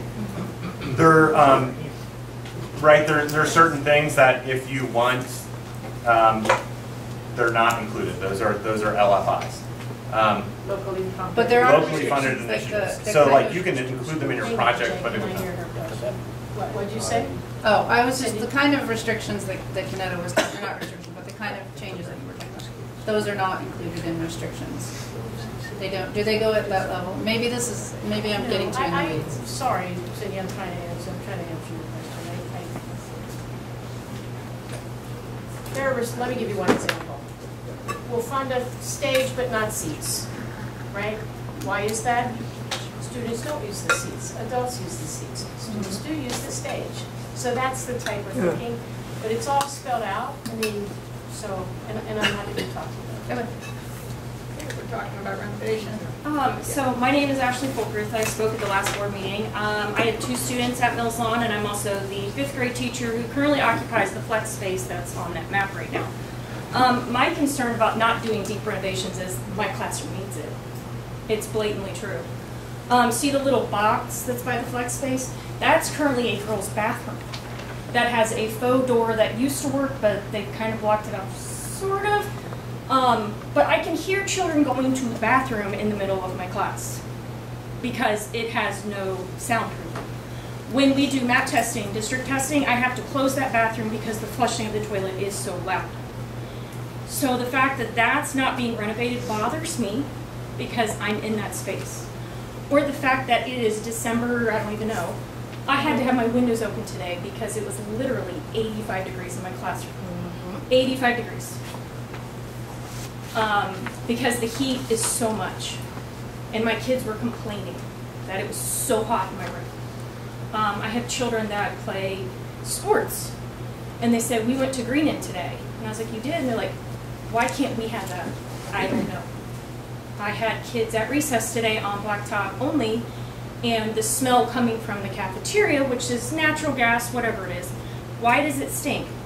I don't know. When are they going to fix it? I don't know. Let's talk about the space between the 4 and the flex. That is currently on the top in IS's room, which is probably not that big most of the time. Most people probably have a bathroom that size. That's where our children go to get special services. They're sent to the top of the stairs in a room where the windows are at knee level and kind of hidden away. We don't, we're going to shut that door. Underneath her is another space which leaks when it rains to the point where there's a couple inches of water.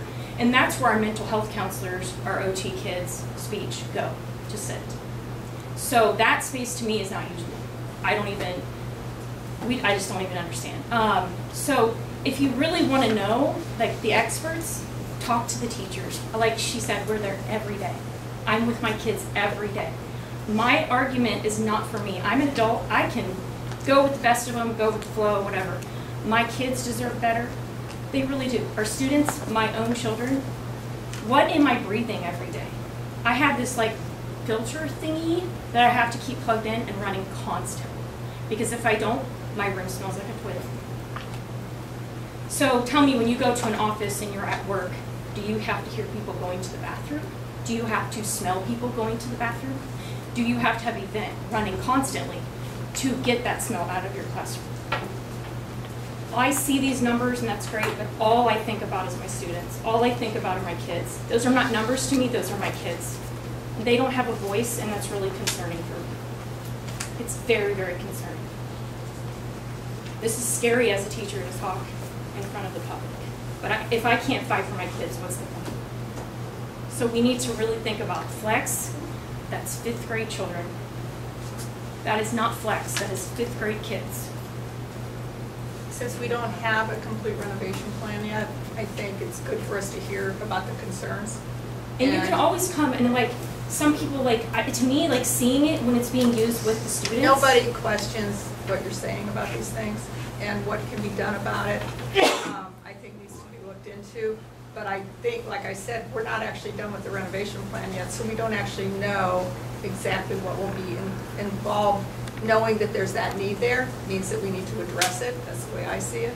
And so we need to figure out how to do that. But we got to get these numbers in better shape before we know what kind of money we actually have. And we didn't say 25 million is the baseline numbers that need to be worked. But that's not necessarily where we end. Then we're going to have a conversation at the school board, the way I see it, or maybe we're going to decide as a committee, some things are essential, we're going to have to add on. Okay. And I've so also, that's kind of the way I've worked in new buildings. Like my previous district was I worked in a building that was 100 years old and they brand new OFCC building. Brand new. Okay? And we talk about the flex space and the teachers not having classrooms. That was actually dictated by the principal. We had the space, but the principal thought, well, you know what, these 2 ELA classes would work really well in side by side. Our walls opened up, garage doors went up, and we could have this flexible space for our kids to learn to grow. Our small group room, like Dorothy said, was in iShot so they could go work. They had couches, they had all these beautiful things for our kids to learn. And so if you want to know what that stuff, I did it for 7 years. Like again, we have the experts in our buildings too. I may not be an expert on mechanical stuff, but when it comes to education, I know what I'm doing. I promise that they wouldn't have hired me if I didn't. So that's all I have to say. Me or Linda? Okay, me? Hi. I'm Eunice Breivik. I'm a parent of several kids in the district. I'm also an educator, but not in this district. When I think about this and I'm looking at the numbers, I mean, given all that we've been talking about, if somebody came and told me 4 walls, here's your price to insulate 4 walls. That's an expert opinion. I think we can trust that expert. That's fantastic. Another expert might be able to come in and say, only 1 wall needs insulation replaced. Yet that cost that the first expert gave you is going to go down dramatically if only 1 of those walls needs insulation. I think the community has spoken twice, and we owe it to them, whether we're happy, disappointed, angry, whatever emotion came up based on the levy. People have said we're only willing to dish out so much money. My understanding that this committee's charge is to get an accurate sense of the numbers involved so they can go to the committee and ask for money. And I think some things, like we were talking about the roof, for example, we really won't know unless you take those core samples. There's several things that need to be dished out. Like the numbers that are up there are expert numbers, and that's great. But those expert numbers might shift based on what's necessary. So I think there seems like there's a little bit more information that needs to be gathered before we could go back to the community and the voters and say, here's the deal. Because I think if you go up there and you tell them $50 million to renovate, that could really set off a storm of misinformation and be misleading in terms of what's absolutely necessary. And I agree with everything that people have said in terms of wanting a space that is beautiful for our kids and they deserve wonderful things. But I think we still need a little bit more. Let me make a comment back to that. And I see you back there sitting there, but one of the big advantages, and I'm not saying it'll happen at all, but one of the big advantages of the renovation is that we've X number of dollars to do it after a levy's passed, whatever that amount is. And if you look at the previous big builds in the village, we had the fire station, went way over budget. By the time they got the levy, they got a design, they started building, they were, I think, $1 million over budget, so about 20%. That's huge. Then we had the water treatment plant. That went way over. That's why the water's so expensive. My understanding is one of the schools in Fairborn, same thing. They haven't finished the school, they're out of money.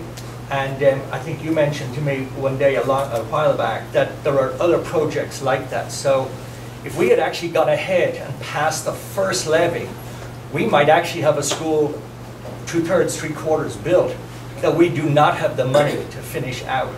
One of the big pluses that I see on doing a rehab is that if the cost of construction went way high, and we have no idea what it's going to do, but I mean, it has been nuts crazy for the last couple of years, we at least wouldn't get left with a 3/4 built building out here, no money to finish, and still have 2 buildings that we have to upkeep. So, I don't know, that would just be one of my feelings on it, but you're right, these figures could go anywhere. We really want to try and get them nailed down so we can see how much can we do for the probably limited money that the village is prepared to, or can come up with. I mean, when you look at Oakwood, a very exclusive area in town, and they had to sort of struggle to get 18 million. We're talking way more, and we're a small village. I'm gonna add on there, renovations can go over budget too. Which means that when some of those projects, part of the renovation goes over budget, then some of those other items get cut from the list. Yeah, but at least you've still got a school that you can go to. I mean, not if the project isn't finished. If our kids are out of the building and we can't finish it, then. Okay, so I guess my point is I'm a mother and I work at the school at Mills Lawn. So we're not going to get, if we don't want a new build, what is your timeline on telling us when we can get the renovation money? Because while you're pushing numbers around and we're going all nitpicky, I've got orange stuff coming from the ceiling at Mills Lawn. I've got the teacher's lounge where they can't plug in a coffee maker and a microwave to make their lunch and get their drink at lunchtime because it'll blow the electric. So we're talking and we're talking and we're talking, and everybody, the kids are suffering. We're suffering in the buildings because you want to nitpick on the line items, and we need to make a decision. So when is your time that you're going to say this is the money that I agree on, that this is what we're going to put to the The school board is top? going to make that decision. It will be, we're hoping to make it by May so that we can put something on the levy in the fall that it will come up. Okay. I hope so, because I came to this community because I valued education. I decided to live here, and all the levies since my kids have been in school have not passed. So my kids go to sports and they're like, why do we have it? My teenage boys are like, the shoebox is gross. Teenage boys are gross. If they know the shoebox is gross, it's gross. I have, my youngest wants to leave the school. He's like, why can't we just move? I don't want to be here anymore. So that's what's happening to our kids. That's who this building, these buildings are for. Back here, and then there's some folks in here. But the buildings are for the kids. I'm sorry, you Not had you your hand guys, first. it's for the kids. And then you. Me. So, what's your name? Okay, Yes, Liz. My name's Liz. Yeah.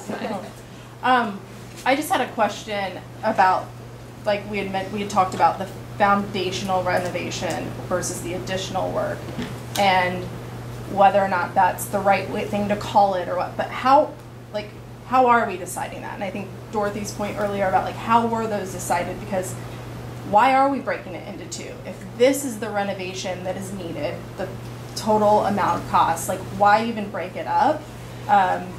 Because I think if we're gonna show the public what exactly we need, it's a little, I think you can't call something foundational without the perception from the public that, oh well, that's going to make things right. Well, not necessarily, because we can't do the storm shelter properly until phase 2. So that actually would have to, if we're only doing one, that would have to be in the foundational, right? If that was part of a requirement or something, or the hazardous abatement. Can't break that into two separate things if we're not doing both of them, right? Or he's shaking his head. Is that not true? Or No, we just talked about that a couple of minutes ago, and it's just the way they broke it down because we asked for more detailed figures. But why into two separate? They just divided it up that way, but it was never discussed by any of us as two construction projects. I think maybe it's helpful to think of it as high priority and extra. And I have disagreements about what should be in the high priority, and maybe we all do, but I think that's what I'm seeing it. This is like the must do, and this is the other. And I think a lot of the other needs to move into the must do, but that's my opinion, and that's the conversation. Could you, I'm sorry, you didn't say your name. Sorry, I'm Naomi Bunchorn. And I'm Rebecca Potter, and I have two daughters who graduated, class of 20, class of 22, doing well. So I have just a few things to point out, and I am coming here with the real hope to pass a levy in the fall, and understanding, having my two daughters go through, and we've heard it from the teachers, how we need to fix these problems. We need to address the schools. I am worried about two things that I don't think are getting enough attention. The first is that in the first levy, there was really only one thing that I saw people agreed on, and it was to keep two schools. And in the second levy attempt, I found more people objecting to the single school idea than the cost. Of course, both were a strong concern, but in terms of what people were saying, what my neighbors were saying, signs on their lawns, I teach rhetoric and in sustainability. We're trying to figure out how do you shift opinion. I'm very concerned that unless that's addressed very aggressively, this will be a hard sell to the community. Especially because we also are aware of the demographics, so we are not a growing school. In fact, we're hearing a lot of messaging about our housing costs, our aging population, etc. And we know that that's going to be a harder constituency to get to vote for a school levy. So please understand that we're, as I think Terry said, we're not comparing apples to apples, and that a two-school plan is not going to be looked at as the same as a K through 12 plan, especially as Cindy indicated, we can't see it, right? And that's not what we know. It's not what we've experienced. I'll try to get out to Greenon, but most of us don't know it. We also know enough about the state to know that with a small school, we might not get half of what we hope for. And so this is my question to Mr. Rishley. Is it at all possible to renovate the two schools and give the teachers what they want for $50 million or less? Do you think that could happen? That's what I presented. Okay, so that can happen. That's a great place to start. And I really hope that we do see this as a great first step. Thank you. Thank you especially to the building experts who are volunteering your time. Thank you so much. This community is full of experts. And I would agree with many that Mr. Motz, you did it, or Motz did engineering. Sorry. Sorry, Mr. Murdoch. No worries. You've given us a great start. As a taxpayer for $30,000, I'd like to see more detail included in that price, like the core and testing the pipes and the electrical. If it's not included in the price, I encourage you all to do it because, for example, I look at a $28,000 water heater. The village is going to look at a $28,000 water heater, and they're going to start to already dig in their heels and say, this isn't an honest effort. So I'm throwing... water heaters, pumps and pipe, etc. Yeah. Industrial. So if that detail is shown, right, then you can have some experts come in and say, well, tankless water heaters will probably get you what you want, and you won't have the energy cost to fund it.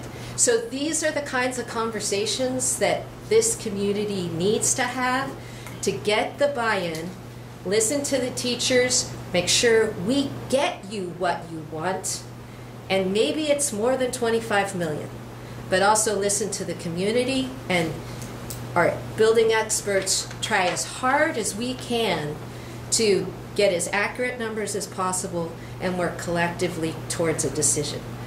I feel that a really good renovated school will win a levy. I'm just not so confident about the other option. Can I speak to that?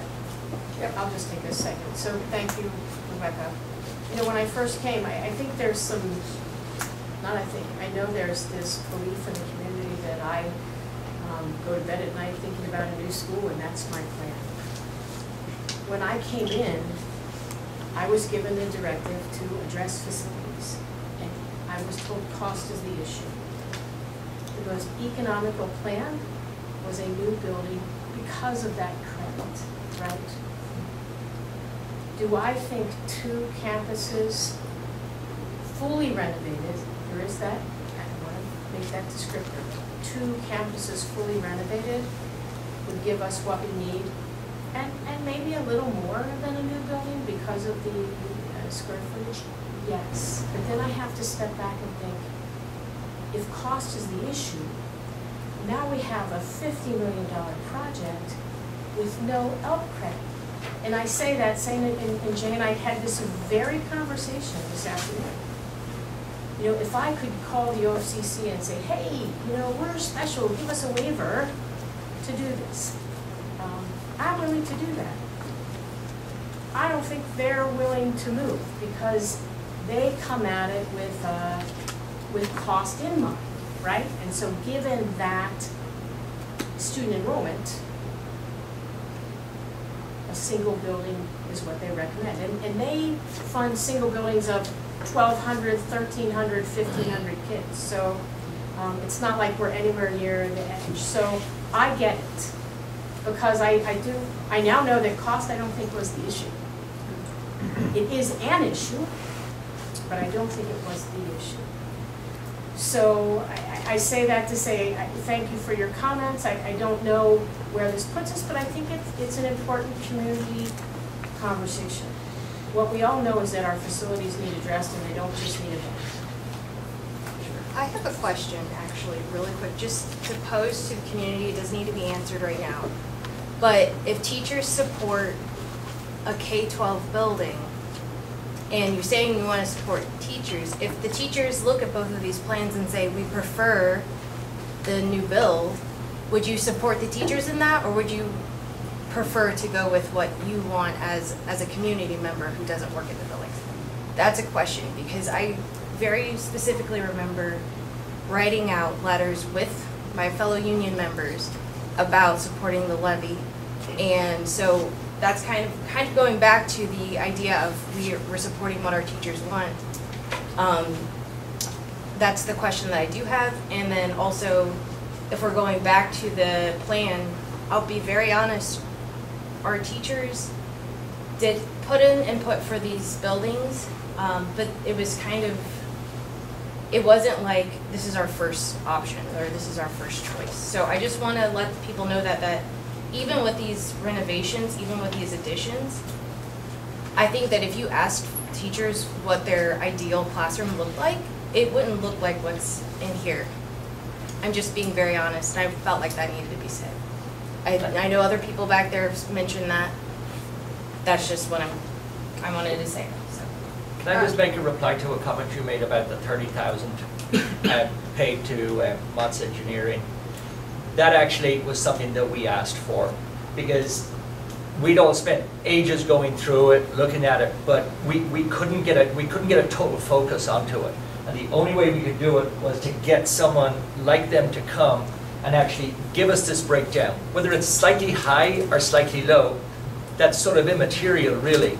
It was we had to reduce it, or we'd have spent months and months before we ever could even vaguely get to this sort of money.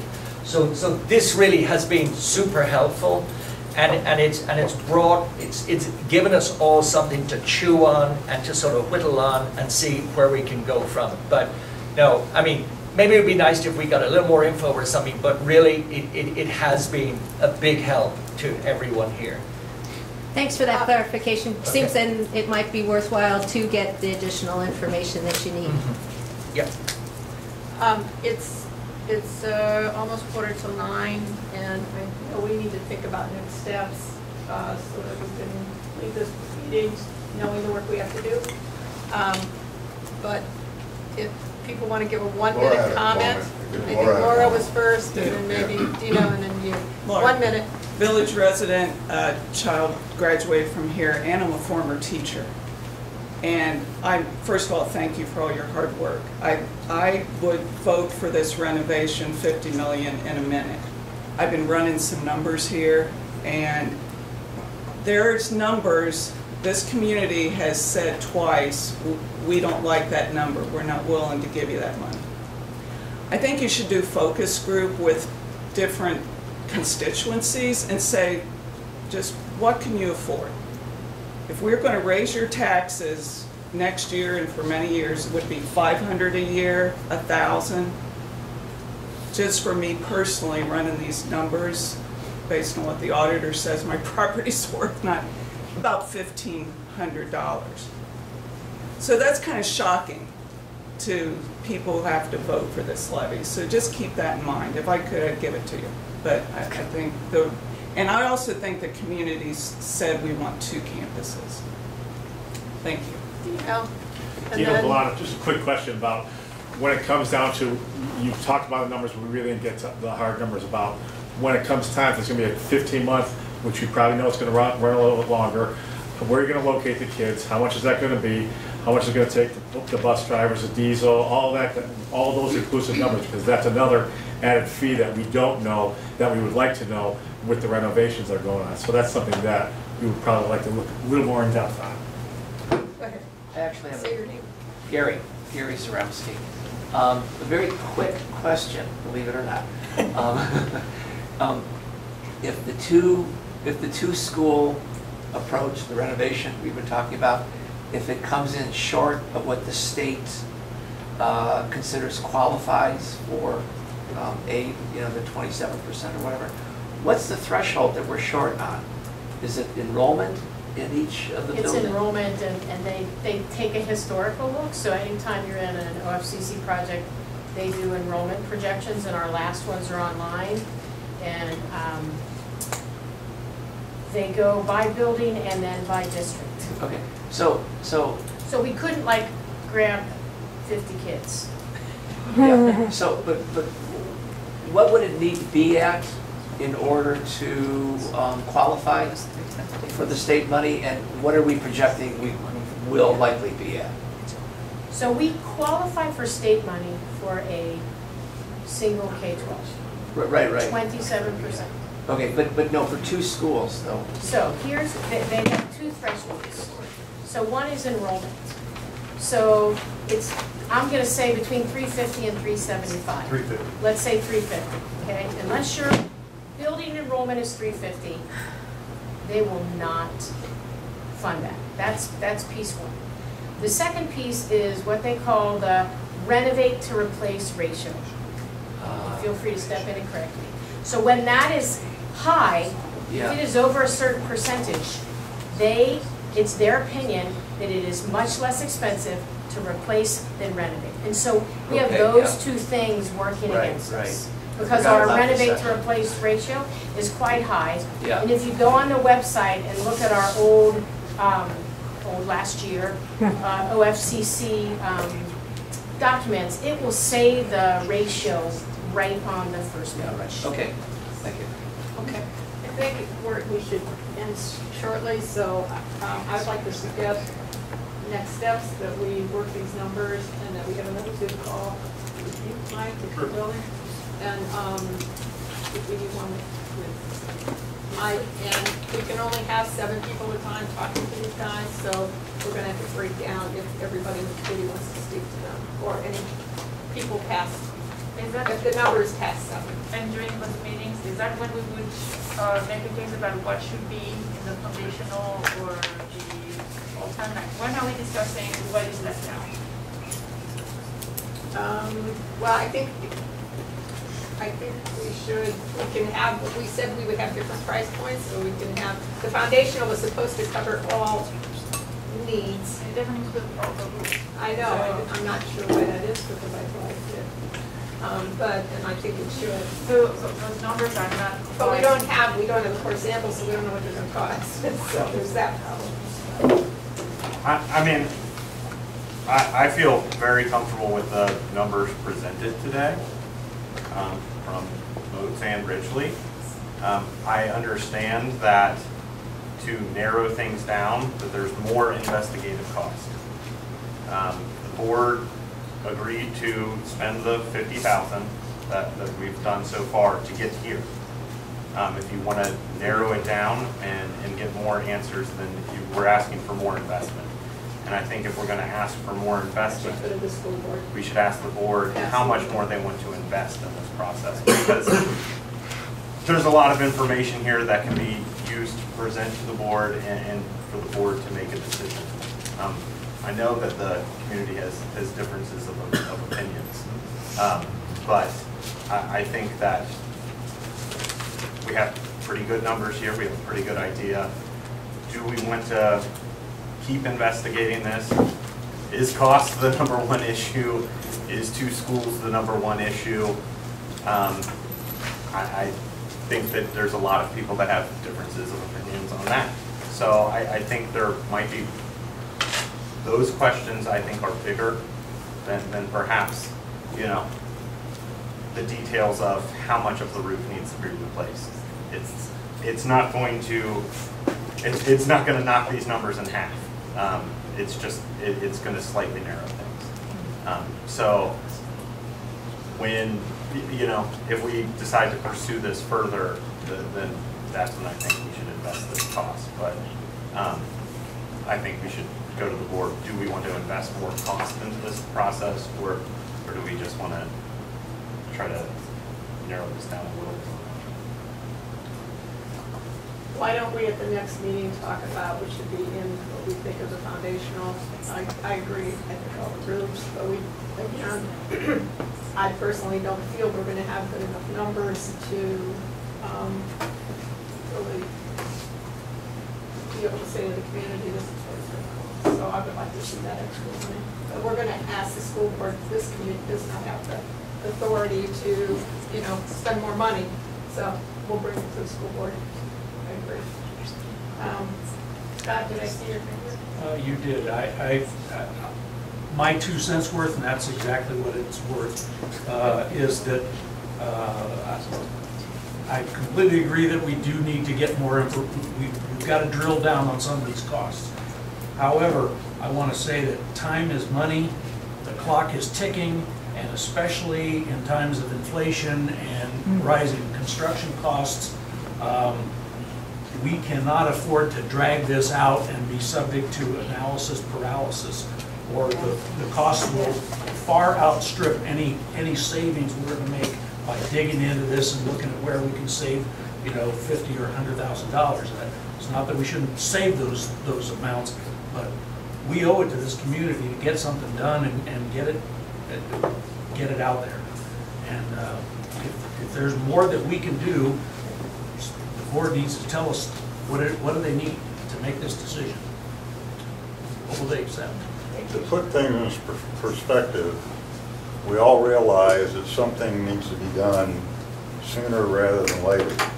So everyone understands the earliest possibility to put